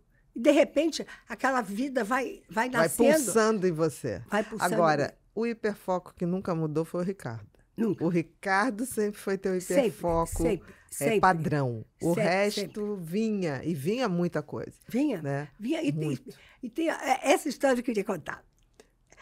Uma moça que conheceu o Ricardo na rua, ficou fã do Ricardo, até ficou minha amiga, Delamar. Ela estudava psicologia na PUC. Delamar vai e me liga e fala assim, Dalva, você poderia, para eu ganhar nota, você fazer uma palestra na PUC? Eu falei, vou. Aí vou eu para uma turma de jovens enorme. Eu falei, o quê? O que eu estou fazendo aqui? Esses caras não... Eu tenho que inventar. Vou falar de puberdade. Olha, os garotos, as meninas... Só uma menina eu olhei assim de lado, ela estava no celular. Mas a turma inteira... Mas ria tanto. Foi uma coisa assim... Tão legal, né? Porque eu contei como é que foi, né? Foi o que acabou dando mãe, né? Eu tenho direitos. A puberdade do Ricardo é que trouxe esse segundo livro. O mais interessante que, por exemplo, só faltou a família toda entrar no banheiro. Até a Vera, a professora. Peraí, vamos resolver esse problema. E o Ricardo hoje é um homem que sabe o momento dele, a privacidade dele. Ninguém sabe, ninguém vê, ninguém nada. Eventualmente, dentro da pureza dele, ele chega para mim para falar determinadas coisas. Ele fala assim, para você eu posso, porque você é minha mãe. Ah, bonitinho. É muito bonitinho, né? E ele, sabe, fala isso, e eu vou e falo, não, eu volto a ensinar, né? Esse me ensina a conversar, a mãe me ensina a conversar. O tempo inteiro é uma frase que ele fala para mim. Então, me ensina, mamãe, me ensina. Isso mesmo. E ele não aprendeu a conversar. Mas ele conversa do jeitinho dele. Mas a Bia, sei lá, ele tem essas duas amigas, a do Maranhão e a de Franca. Eu até ligo para elas e peço ajuda. Quando ele ficar repetindo o caminho, todo dia, você faz ele mudar o foco. Porque eu não chama para outra coisa. Porque eu não tenho mais tempo, entendeu? Já são anos, eu não aguento, é muita coisa, né? A gente fica, sabe, sem chão, né? O tempo inteiro. Também não vai ficar o tempo inteiro, sabe? Aí tem hora que só quando ele... Assim, só as coisas fundamentais, né? Não, mas ele tem uma coisa, quando você fala, não, Ricardo, aí fala, tá bom. Então não. Porque quando aquela coisa, eu posso... Tem uma coisa maravilhosa que ele chegou assim... Mas ficar zangada quando eu digo... Isso, é bonitinho, porque quando você fala, não, como se fosse assim, deu, meu filho, tá bom. Quando eu faço, eu também falo assim para ele, eu posso ir com vocês? Vai ficar zangada? Não, vou não. Não, deixa eu ir sozinho com meu pai. Ele sabe. Ele sabe, né, quando vai zangar a pessoa, quando a pessoa fica triste, né? Exatamente. Não é? Por essa questão que você dá para ele. Tipo assim, não sei o que, ele falou, eu posso ligar para Vera e dizer que que ela tá enchendo meu saco? Aí meu filho, você gostaria de receber um telefonema? E agora eu bolei uma coisa também muito boa com a Vera. Para a Vera não ter que sair de casa, que ela mora longe, na Ilha do Governador. Nós bolamos. Ele hoje assiste o Canal Viva direto, todas as novelas. Só que ele não sabia de contar nada. Mas ele assiste. Ele assiste. A Vera assiste, escolhe uma novela e assiste com ele. Entendi. A aula é ele... Ela dizendo o que aconteceu na novela. Que maravilha. Olha que ideia. Que maravilha. Que ideia maravilhosa. Essa ideia foi fundamental, porque a vida passa por ele feito vento. E ele está contando as novelas. Conta as novelas. Conta as novelas. Então você está ensinando ele a conversar. Não menospreze, né? Exatamente. Esse segundo livro, Mãe, Eu Tenho Direito, eu me lembro que você, assim, num dia você me ligou, Ana, você faz o prefácio? Faz o prefácio para mim. Aí eu falei, qual é o tempo que eu tenho? Tem que entregar, acho que era 2 dias depois. Você me deu rascunho? Aí eu fui, fiz na mão e falei assim, olha, tá aí, se você quiser. E eu vou te falar aí, caraca, eu até esqueci de falar, falei, pô, você sabe que eu não sou uma pessoa assim interesseira, né? Assim, que fica de jeito nenhum. Não, entendeu? Eu falei, meu Deus, esse livro aí... Pô, cara, foi a Bia. Não, e foi muito fácil, porque eu conhecia a história. Então, assim, foi muito fácil. Foi um prazer mesmo, assim. Eu sei, e eu digo para as pessoas, você quer começar a entender autismo, comece Mãe Me Ensina a Conversar. Acabou Mãe Me Ensina a Conversar, leia Mãe, Eu Tenho Direito. Que esses livros não podem morrer e a gente tem que pensar no próximo. Exatamente. Com esse material que você tem. Eu tenho o 3º livro, mas eu encontrei... Minha proposta... minha proposta era arrumar um jeito de ajudar. Cheguei até a falar com uma menina. Falei, será que a gente não podia vender? Eu achava que no Facebook podia vender alguma coisa. Uhum. Aí a moça falou para mim, Dalva, negócio de dinheiro não é comigo. Aí eu falei, meu Deus, será que ela me interpretou mal? Aí eu disse para ela assim, olha só, eu sou uma pessoa que tudo que eu boto a mão dá certo. E eu vivia dizendo assim... Faz isso comigo, e ninguém fazia. E meu marido fez. É verdade. Deu certo. É verdade. Sabe? E olha aí, o livro, a história da... Não só do livro, mas teve coisas, até que eu me esqueci que... deu viralizar, não é nem deu viralizar, deu conseguir ajudar... Sem ter forma nenhuma de ter viralizado várias pessoas. Não, e agora tem que fazer direitinho. Tem que deixar Bruno, Rafa, te ajudarem, porque a coisa está num volume muito grande. Eu tenho uma amiga, Tereza, acho que se pronuncia Kramer, ela é Kramer, não sei Kramer. Kramer. Ela é japonesa, descendente. O filho dela, o Quinho é demais. Eu falava, Tereza, bota isso quando eu comecei. Tereza, bota para compartilhar. O Quinho é demais, vai ensinar. E o mais interessante é que o Quinho teve um problema no pé e não podia botar sapato. Então, no sapato, ele botava, no pé, ele botava uma sandália. E no outro pé, ele botava uma sandália de dedo. E aconteceu a mesma coisa com o Ricardo. O Ricardo fez igual. Sem saber de nada. Eles tinham coisas iguais, muito engraçado. Agora, eu acho que você podia... Estou dando minha sugestão. Eu seria uma compradora, com certeza. Do jeito que você gosta de moda, do jeito que você faz coisa interessante, fazer uma camiseta da consciência autista. Tomada de consciência. Você tem capacidade? Você? Quem não tem sou eu, meu amor. Olha só, vamos para as perguntas, Bru. Nós temos uma comunidade chamada Ser Humano Sustentável. São leigos que se interessam muito por comportamento humano. E toda vez que a gente fecha um convidado aqui, a gente fala assim, olha, a Dalva Tabachi vai vir aqui e a gente deixa o seu nome e suas redes. Então, quem quiser fazer perguntas, já pode ir mandando que a gente vai fazer aqui.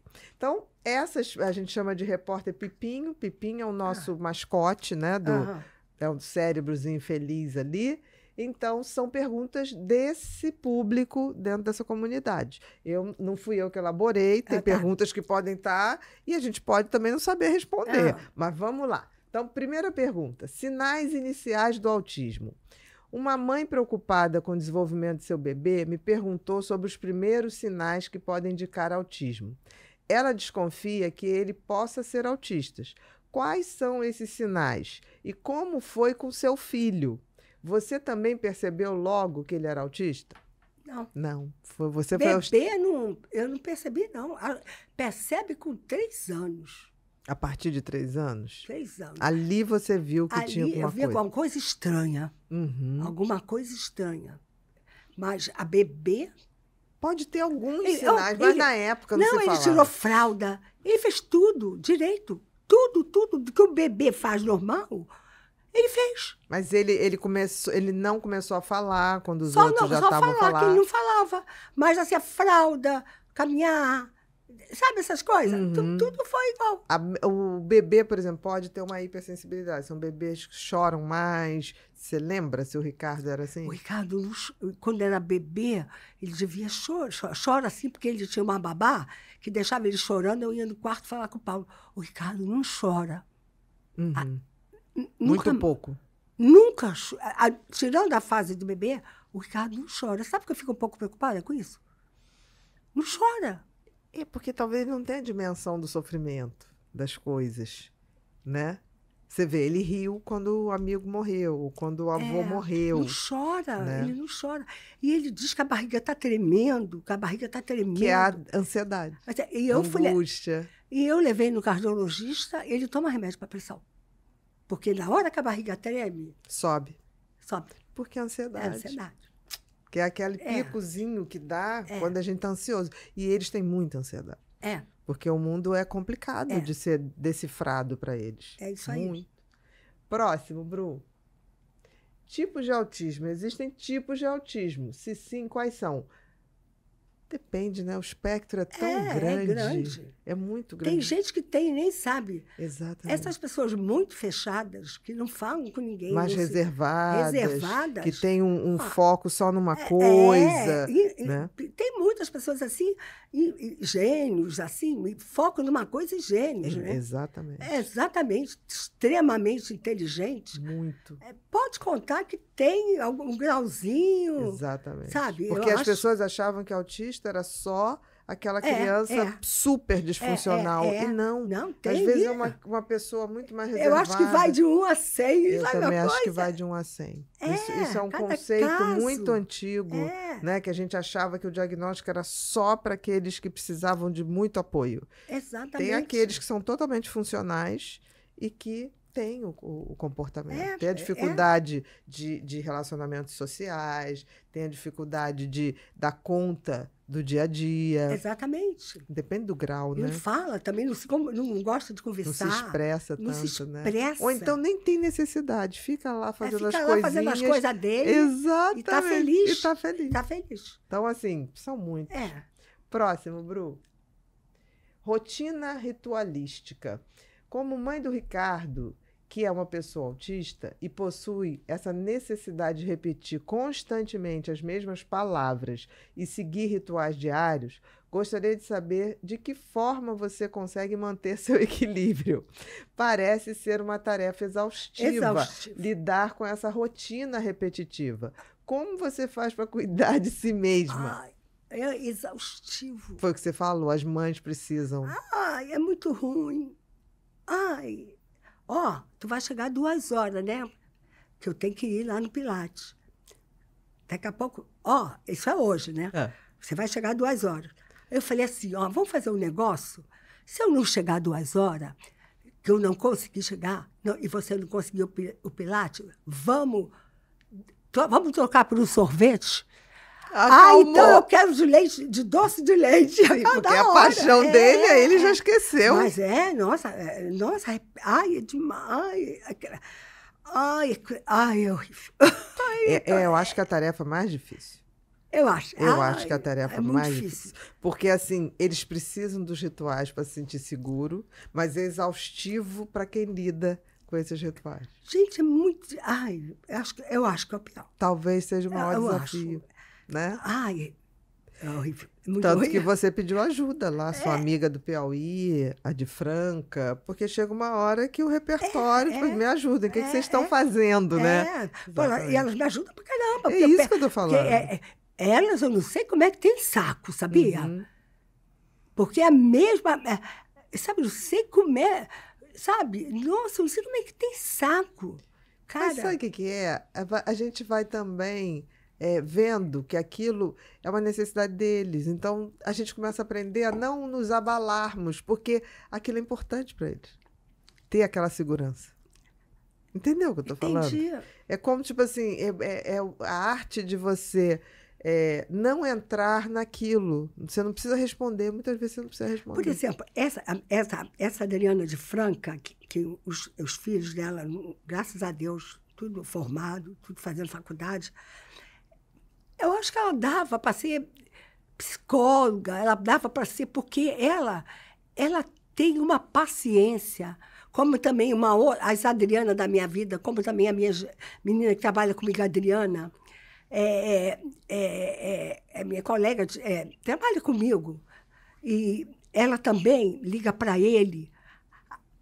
Tem algumas pessoas que conversam. Ainda tem uma também, a Simone, que canta com ele.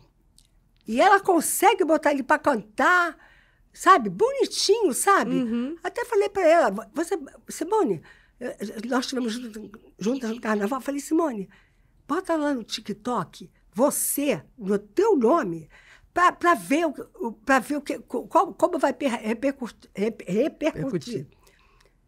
No primeiro dia, 10 mil. Tá vendo? Ela, não foi nem eu. Cantando com ele. Cantando com ele. Olha só. Até falei com ela que eu ia marcar com ela para ela cantar com ele. Mas por que não? Porque a música é uma linguagem para ele. A música é fundamental. Que conecta ele em coisas muito boas. Ele é capaz de ficar horas. Você vê o ritual que ele tem de ouvir música domingo, de 4 da tarde às 7 da noite, ele está quieto lá. Quietíssimo. Vocês podem fazer o que quiser. Na hora da novela também. Na hora da novela também, porque aquilo é aquele momento dele. E ele já tem os momentos dele, que ele se fecha no quarto, fica vendo televisão, que sozinho. É o dia todo as novelas. Exatamente. Aí vem, ele adora se me chamar de outro nome, aí vem e me chama com o nome de um personagem. Sim. Adora. Eles adoram isso. Eles adoram. E, por exemplo, eu tenho um paciente que ele cada hora chama o cachorro de um nome. Aí até eu ter que explicar que o cachorro ficava zureta. O cachorro ficou perdendo a identidade. Eu falei, olha, mas ele fica confuso, tá.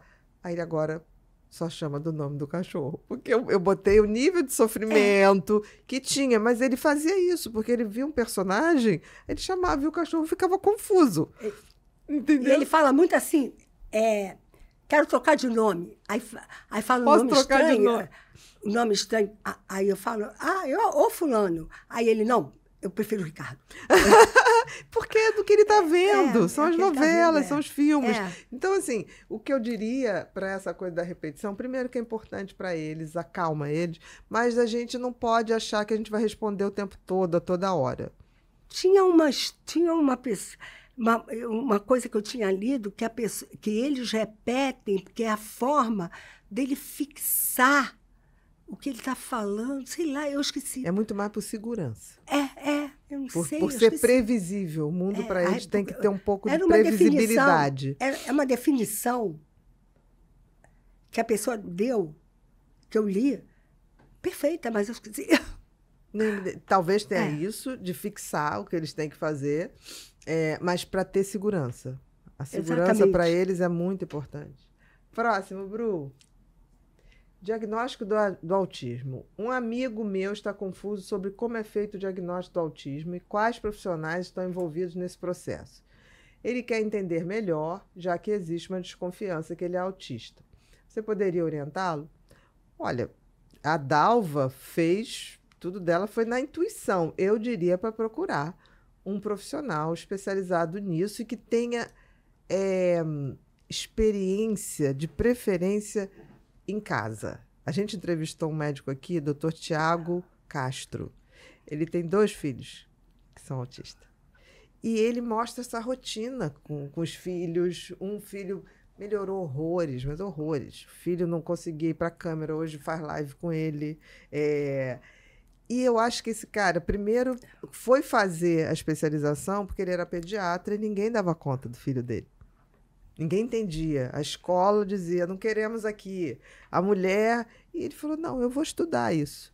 Então, ele é um cara hoje que ele tem uma capacidade de dar essas respostas por quem viveu essa situação e ele levou para essa questão. Então, eu diria isso. Você diria outra coisa, Dalvinha? Mas tá certo, é isso não mesmo. É? Porque, assim, você foi uma pessoa que foi intuitivamente. Agora, se hoje, Ricardo nascesse hoje... sem diagnóstico. Você foi fazendo o que a intuição de mãe mandava. E o Tiago falou isso, o doutor Tiago falou assim, o autista, quem revoluciona a vida de um autista é mãe. Ele falou isso, é mãe. E eu só fiz isso tudo porque minha mulher foi essa mãe. Então, ele coloca isso que, esqueça, quem vai dar a reviravolta é a mãe. É a Não mãe, será é. o pai. Mesmo ele sendo um cara que se especializou nisso. Então, É assim, verdade. acho que vale muito a pena. Eu admiro demais o Thiago. Se lembra, Bru, que ele veio aqui, Thiago de Castro, falar sobre autismo? Foi maravilhoso. Foi maravilhoso. Tá o episódio lá no Podpeople, aqui, né? Na nossa comunidade. Depois você dá uma olhada lá. Tá. Essa pessoa que fez essa pergunta, né? Não, aí Maravilhoso. depois eu queria até que você explicasse para o Rafinha como é que eu faço. Tá. Como é que faz para ele mostrar. Porque Claro. eu não tenho capacidade. Até porque pelo meu transtorno, né? Não tem essa de prestar porque atenção. o TDAH não você consigo. conseguiu, isso que eu dizer, o Ricardo foi seu hiperfoco mesmo. E aí você foi eu não conseguindo consigo tudo. ver. Depois vê só o episódio do Thiago, tá? Pra gente... Ó, episódio 47 lá aqui do Podpeople, vocês vão ter essa entrevista maravilhosa do Thiago. Próximo, Bru. Causa e prevenção do autismo. Uma prima minha que está grávida me perguntou sobre as causas do autismo e se há algo que ela possa fazer para prevenir. Ela quer tomar todas as precauções possíveis. O que posso dizer a ela? Vou dizer novamente, assista a entrevista do Dr. Tiago. Ah, é? Ele fala. Ele fala. De todas as... é multifatorial, né? É um transtorno multifatorial. E ele fala todas as possíveis causas e fatores que podem prejudicar, que podem melhorar. É muito interessante. E bem atualizado. Ele está muito atualizado. Assim, por exemplo, o sentimento de uma mãe... Por exemplo, a mãe está grávida e está triste, insatisfeita com alguma coisa. Pode gerar autismo? Não. Não, né? Só isso, não. Isso sozinho, não. Isso é importante, porque as mães se culpam por algumas coisas, mas com certeza não. Isso que eu estou falando. Vou novamente indicar aí o episódio 47, porque o Tiago botou isso assim... Bem colocado. Muito, muito. Você vai adorar. Você vai adorar. E essa pessoa aí também vai... Episódio 47 aqui do Podpeople. Próximo, Bru. Tratamentos para autismo. Um colega de trabalho tem um filho com autismo e está buscando informações para tratamentos disponíveis. Ele quer saber se existe alguma cura e quais as opções que podem ajudar seu filho. Eu acho Não que cura tem não tem cura. Não cura, tem, mas porque tem não é muita uma... melhora, né? Tem muita melhora. Alguns remédios podem ser usados, mas não é contra o autismo. É, por exemplo, uma impulsividade muito grande, uma insônia muito grande, porque se eles não dormem também ficam muito mal, muito mal. Agora, o básico é o estímulo. Foi o que você fez. O ABA é isso.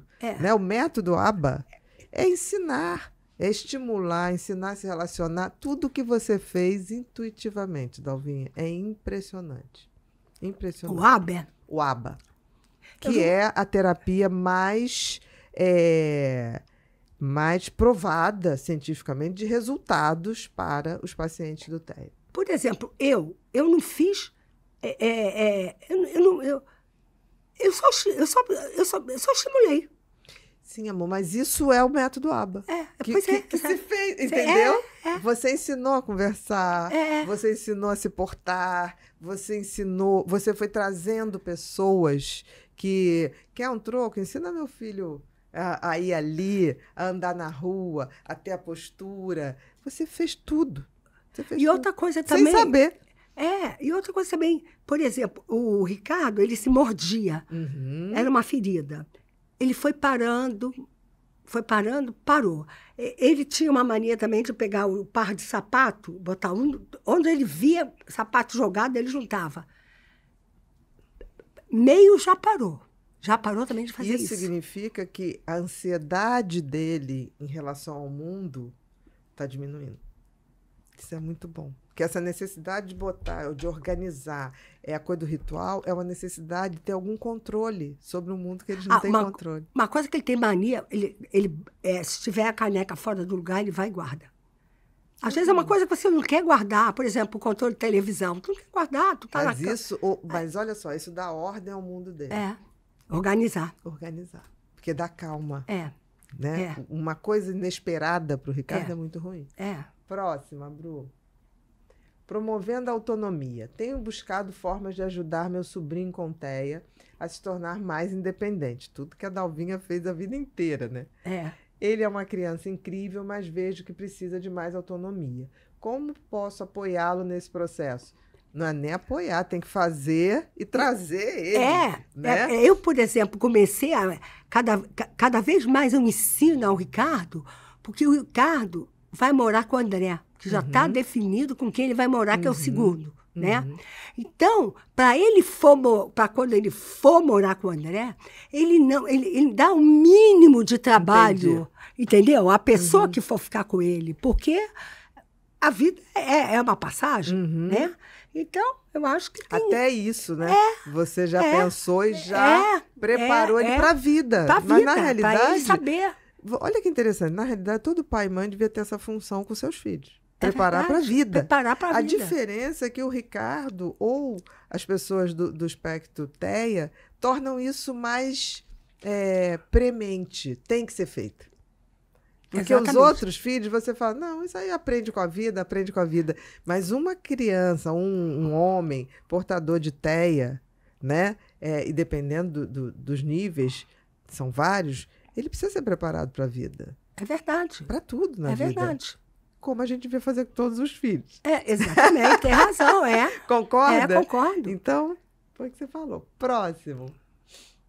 Medo sobre o futuro. Minha amiga sempre compartilha comigo suas preocupações sobre o futuro do filho, que tem transtorno do espectro autista. Ela tem medo que ele fique sozinho no mundo. Acabamos de falar. Todas as mães... Como posso ajudá-lo a lidar com esses receios? Ela, né? Você também tem essa preocupação com o Ricardo? Menina, mas todas as mães têm isso, todas. E eu, quando o André ia casar, eu fiquei angustiada. Eu falei, como é que vai ser o futuro do Ricardo? Aí nós nos reunimos, eu, meus filhos, fora o Ricardo, e o André falou para mim, mamãe, você não se preocupe. Eu já falei para minha mulher que vou ficar com o Ricardo. Mas nem todo mundo tem um André e tem uma Clarice. Não. Minha nora. Nem todo mundo tem. Exatamente. Isso foi uma grata surpresa. Uma graça. Nossa. Isso é complicado. Mas olha que legal, você já prepara ele para o dia morar com o André. Eu preparo. Tanto que uma coisa... Era o filho que veio logo depois. E cada um vai pegar a mala. Não, e ajudar. Eu tenho certeza que Bruno e Rafa vão ajudar o André. Porque assim, o André vai ter que viajar um dia, né? Claro. Outra coisa também, quer ver? Eu falo para ele, não sai do quarto sem trocar roupa. Por quê? Você tem sobrinhas meninas e você vai morar na casa do teu irmão que tem filha mulher. Entendeu? Essas coisas que a gente tem que são ensinar. As normas sociais que eles não têm. E não é que você está sendo repressora, você está dando ele o script da convivência social. Exatamente, né? Exatamente. Mas é a preocupação de todo mundo, de todas E tem que reunir a família e falar sobre isso. Tem que reunir a família e falar. E vocês fizeram isso. É muito complicado. É difícil, mas precisa. E sabe de uma coisa, Dalva? Eu acho que quanto mais cedo se fala sobre isso, a gente não fica mais pensando nisso e vive. Muito difícil. Mas você concorda? Porque se a gente vai ficando assim, deixa pra ver se depois, deixa pra ver se depois. Isso é depois. Não, se você estabelece que é assim, você vai viver. Não vai ficar pensando nisso, entendeu? Então eu acho que essa mãe aí... É preocupante mesmo. Mas tem que fazer isso. Tem que fazer isso. Né? Tem que ser feito. Próximo, Bru. Importância da terapia ocupacional. Eu sou autista, tenho 28 anos. Recentemente conversei com uma mãe cuja filha também é neuroatípica. E ela mencionou a importância da terapia ocupacional. Gostaria de entender melhor como essa terapia pode ajudar. Você fez terapia ocupacional com ele sem saber. O quê? Quando você trouxe a Vera, você trouxe a Beth, isso tudo, e fez aquela coisa do passeio não com a Gisele, com a Lu. A gente está falando da terapia ocupacional. E a gente foi interrompido pelo telefone, que era Ricardo. Exatamente falando se você não ia no Pilates. Menina, E aí Ricardo. você ganhou, você fez a tática de tipo assim, se não tiver Pilates, vai ter sorvete. Mas sabe que eu acho que eu não... Você vê como é que eu sou voada? Ricardo. Eu não prestei... E ele foi insistindo. Olha só, aconteceu exatamente. Ele fala, vou ligar tal hora, ele liga. Ainda bem que eu falei, o sorvete... E deixou combinado o sorvete, que aí ele vai acalmar. Que aí o Rafa agora vai dizer, vai ter sorvete, não vai ter Pilates. E tá complicado para levar ele, porque ele nem se fala. E eu também estou sendo muito abordada, entendeu? E tá complicado. É complicado. É complicado. Mas, ao mesmo tempo, é muito carinho que a gente recebe. É muito carinho. É muito carinho, muito agradecimento. Isso dá uma sensação de que a gente está fazendo a coisa certa, né? Então, a terapia ocupacional é super importante. Eu diria assim, não depender só de um profissional, fazer tudo o que tiver para estimular. Tudo. Exatamente. É o violão, é o pandeiro, é o tamborim. O tamborim, ele toca pra caramba o tamborim. Exatamente, que começou... Eu me lembro quando você falou, vou ter aula com uma menina. Mas eu aprendi a tocar e ele tocava melhor do que eu. E agora até fiz um vídeo dele tocando. Falei, olha, vou filmar você. Por favor... Eu preciso. Aí ele veio, né? E fez bonitinho. Mas no início ele tinha medo. Com o barulho do tamborim, eu me lembro que no início ele ficava assustado. E hoje ele toca muito bonitinho. Nossa, ele já tocou melhor, porque ele não quis mais, né? Então, mas ele aprendeu muito direitinho. E você me mandou aquele vídeo maravilhoso, no carnaval, no bloquinho, no Leblon, tocando na bateria. Sensacional. Ele parou, mas você continuou no tamborim. Eu adoro. Próximo. Interação social e respeito às preferências. A minha filha está sempre em busca de maneiras de incentivar a interação social do meu neto com o TEA, mas sem pressioná-lo. Ela se preocupa em respeitar as preferências dele. Alguma sugestão? Estimular. Mas tem horas que a gente tem que insistir, né? Não, assim, por exemplo, a preferência dele é onde ela vai começar a pegar. Exatamente. Para depois de sensibilizar para outra coisa, chama 10 vezes. Pega ali para mim, pega ali para mim. Não vai pegar, mas 20 vezes que você pede, ele vai, na 20ª ele vai pegar. Entendeu? Eu acho que é isso. Pelo que ele gosta, né? Começa pelo que ele gosta. Não viu a água? Exatamente. Né? Você botou ele pra... Você via ele ali com a água, tipo assim, lava a louça. Lava a louça. E lava até hoje, minha filha. Fazer limonada com limão, né? Fazer limonada com limão. Com limão. Próximo, Bru. Estimulando o aprendizado. Estou profundamente preocupada com a educação do meu filho. Ele tem 13 anos e foi diagnosticado com autismo do nível 3, sendo não verbal. Infelizmente, ele enfrenta muitas dificuldades para se adaptar à escola. Como mãe, estou buscando desesperadamente maneiras de ajudá-lo a receber a educação que merece, mas parece que estamos enfrentando muitos obstáculos.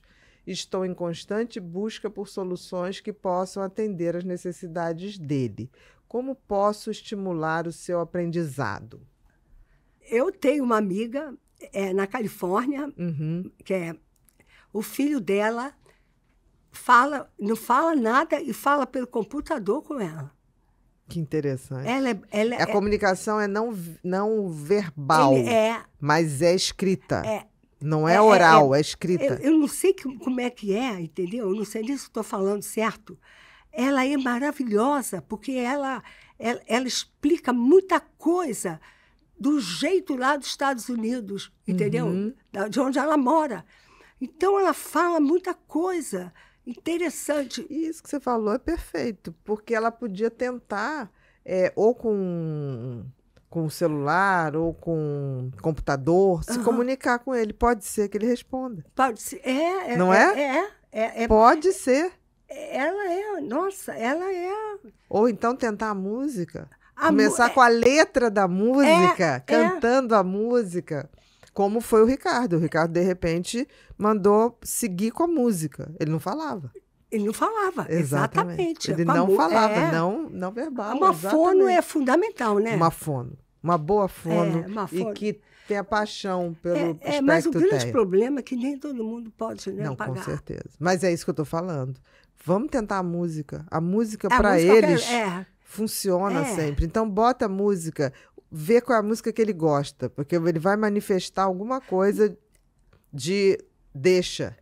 Não, tem uma coisa que eu digo assim, se você não tem uma piscina, nem um clube, pega uma mangueira. Exatamente. Ele gosta de água. Geralmente eles gostam de água. Geralmente eles gostam de água. Engraçado, perfeito. Né? E fascínio pelo movimento da água.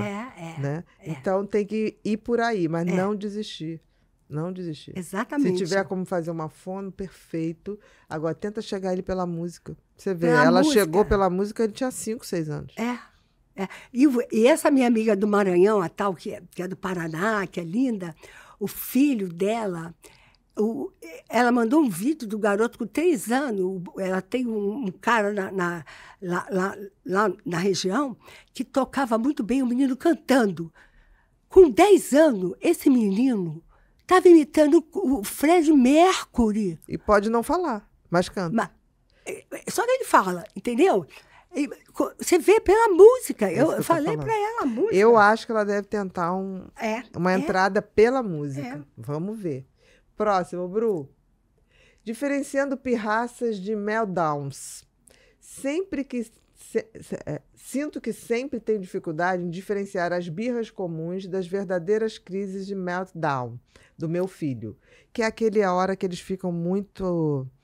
É muito estímulo e eles entram como se fosse uma exaustão, numa estafa, num colapso. Você conhece essa expressão? Meltdown. Eu nunca tinha escutado. É isso. Sabe quando eles... Porque é o nome que nos Estados Unidos dão. Mas o meltdown é quando... Sabe quando você está no meio de uma coisa muito confusa, que é confusa pra gente, mas que eles paralisam, aí eles começam a berrar, eles começam a se desorientar mesmo. É como se fosse um colapso. Meltdown é um colapso. Aí ela está botando de diferenciar a pirraça, né, do meltdown. Posso dizer, não sei, Dalva, você tem lugar de fala, mas eu acho que a diferença é do que está acontecendo em volta. Se é uma situação nova, se tem uma mudança de rotina, que eles ficam muito, por exemplo, viagem, aeroporto. Você imagina aeroporto, eu já vi várias vezes isso acontecer, em aeroporto, o voo atrasa, começa a acumular aquela confusão de gente, brigalhada. Eu já vi pessoas do espectro autista ficar totalmente desorientadas. Né? É verdade. E a gente, hoje, é direito você pedir um lugar, né? Você tendo o documento? O documento, não, até aquele... Um crachá. Um crachá, isso. Com um símbolozinho, você tem direito a estar numa sala reservada, porque isso enlouquece eles. Então, o meltdown, ele tem sempre em volta uma situação que é desconfortável para a gente, mas que para eles entra em colapso. Exatamente. Você concordo. Concorda? Concordo. Porque, assim, birra vai ter. O Ricardo faz umas birras muito engraçadas. Ele chega a rir quando ele faz birra. Não sei se você já notou. Ele chega no teu quarto e fala assim, eu vou fazer isso. Aí você fala assim, não acho legal, não. Não é legal. Daqui a pouco, eu vou fazer isso. Ele quer te tirar a atenção do que você está fazendo. Aí você, tá bom, Ricardo, então faz, vai lá. Daqui a pouco, aí ele vai, volta, ele fala, vou fazer não. É bobo isso, né? Não vou fazer não. Isso é uma birra. Você vê que ele não está irritado, ele não está colapsado, ele não está desorientado. Ele faz para testar. Isso é a birra. Né? Ele é uma figura. Tá certo esse exemplo que eu dei? Que eu sempre observo os vídeos, né? Próximo, Bru. Agora a gente chegou no que a gente chama de momento pipinho. O que é momento pipinho? Pipinho é o nosso mascote. É o símbolo do nosso podcast, que está lá na frente. Você viu ele lá na frente, neon, né? Azulzinho em cima da motinho. Esse estúdio aqui é minha cara. E aí, o que é o momento pipinho? O pipinho, ele vive com headphone, porque ele está sempre ligado em bons conteúdos. Então, quando vem bons convidados, ele quer que eu faça algumas perguntas. É como se fosse um ping-pong. Ele me manda uma pergunta, me manda uma palavra, o que vier na sua cabeça, você devolve, tá? E se também não vier nada, passo. Você pode passar, sem o menor problema. Por exemplo, eu tiro um exemplo, me dá um exemplo. Você vai dizer que uma palavra... Uma palavra. Aí o que vier à cabeça, se não vier nada, não veio nada. Não me veio nada à cabeça. É simples. Então é um ping-pong. Tá. Todo mundo que diz que, eu não sou ruim disso, todo mundo arrebenta quando diz que é ruim. Aí eu falo sobre aquele assunto. Você pega uma palavra, o que veio na sua cabeça. Tá. Ou uma palavra, uma frase, o que for. Tá? Então, vamos lá. O cafezinho tá vindo. Motivação. Palavra motivação. O que que te move? O que que te motiva? Levance. Além disso. Nada. É o que dá o teu despertar? Se eu não tomar, eu durmo o dia todo. Não desperta. Não desperta. Tá. 2. Se tivesse que escolher um superpoder, qual seria e por quê? Qualquer superpoder. Eu não me vejo tendo superpoder. Não, mas se fosse dada a você a oportunidade, tipo assim, um gênio da lâmpada chegasse aqui e falasse assim, você tem direito a ter o superpoder que você quer. Qual seria? Não consigo. Pode entrar. Não consigo imaginar, não. Nenhum superpoder? Nenhum superpoder? Obrigada, eu acho que eu perdi o poder. Eu já tive muito poder, mas assim... Não, mas é um superpoder. Por exemplo, é voar, ler o pensamento dos outros. É um superpoder. Não consigo imaginar. Então, vamos passar. Muita gente disse que queria ser invisível para ver os engraçado. outros. Engraçado isso. Eu não pensei que era tanto.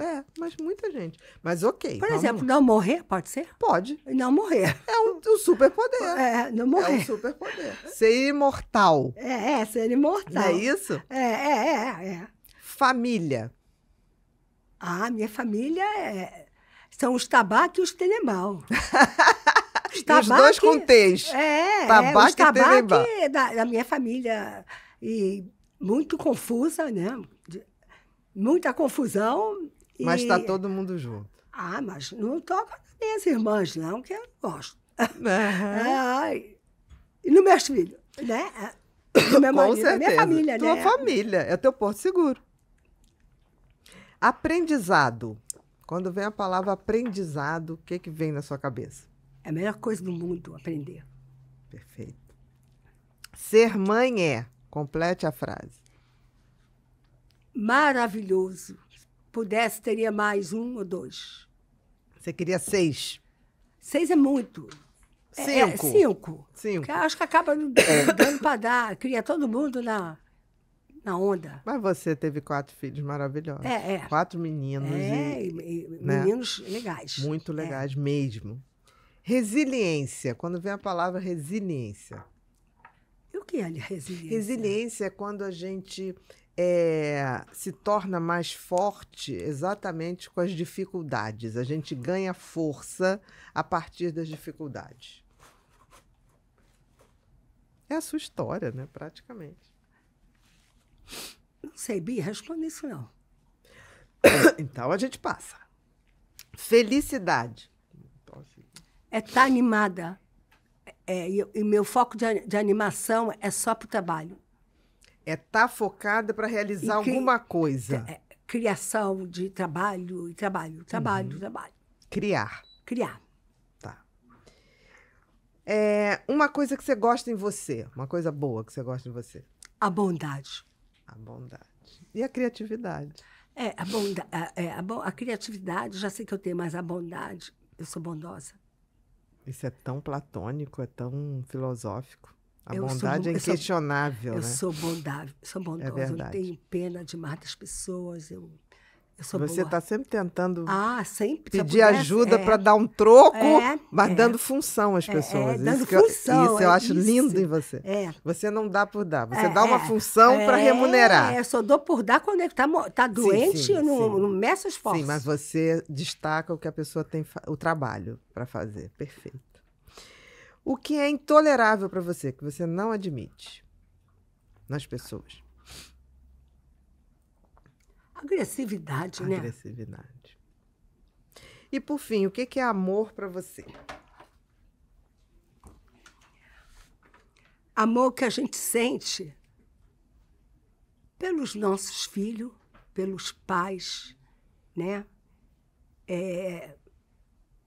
Pelo marido, que, graças a Deus, eu penso que tenho medo de morrer, mas eu não penso que o meu marido vai morrer. Se eu pensar que ele vai morrer, eu vou entrar em parafuso. Você morre antes. Eu morro antes.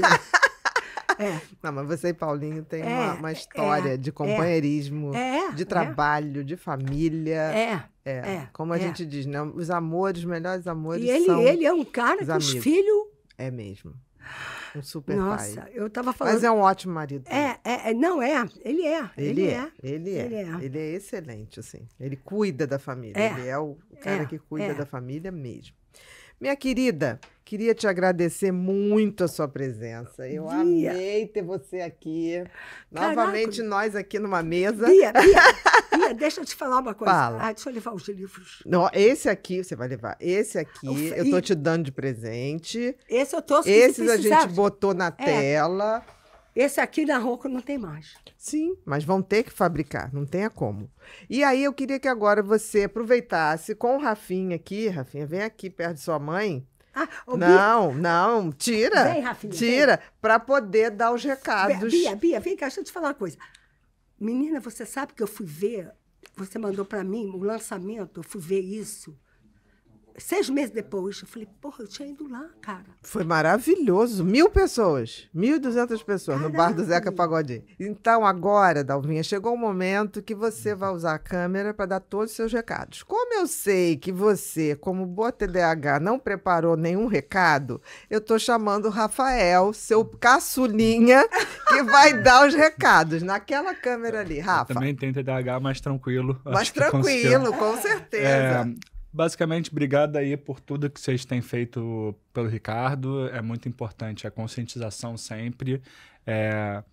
Eu acho que a gente, desde que a gente começou, né, a viralizar, a gente sempre tem focado em deixar com que a rotina do Ricardo seja sempre a que está rolando.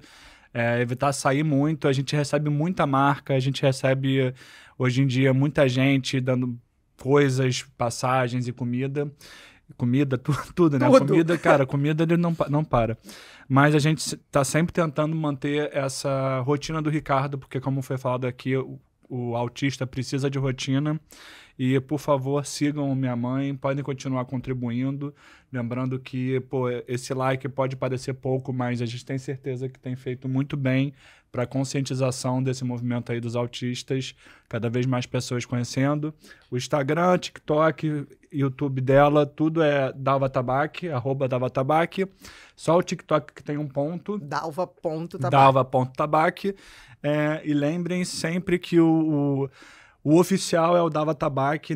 O meu irmão Ricardo não tem Instagram. Eu tenho Instagram, meu irmão Bruno também tem, mas a gente não costuma postar conteúdo do Ricardo, muito raramente aqui e ali. O principal é minha mãe. Tem também Facebook, Dalva Tabachi. Tenembal, Dalva Tabachi Tenembal. E o isso. YouTube que vai movimentar mais, para que a gente possa cada vez mais curtir. Exatamente. Então, a mãe é a fonte.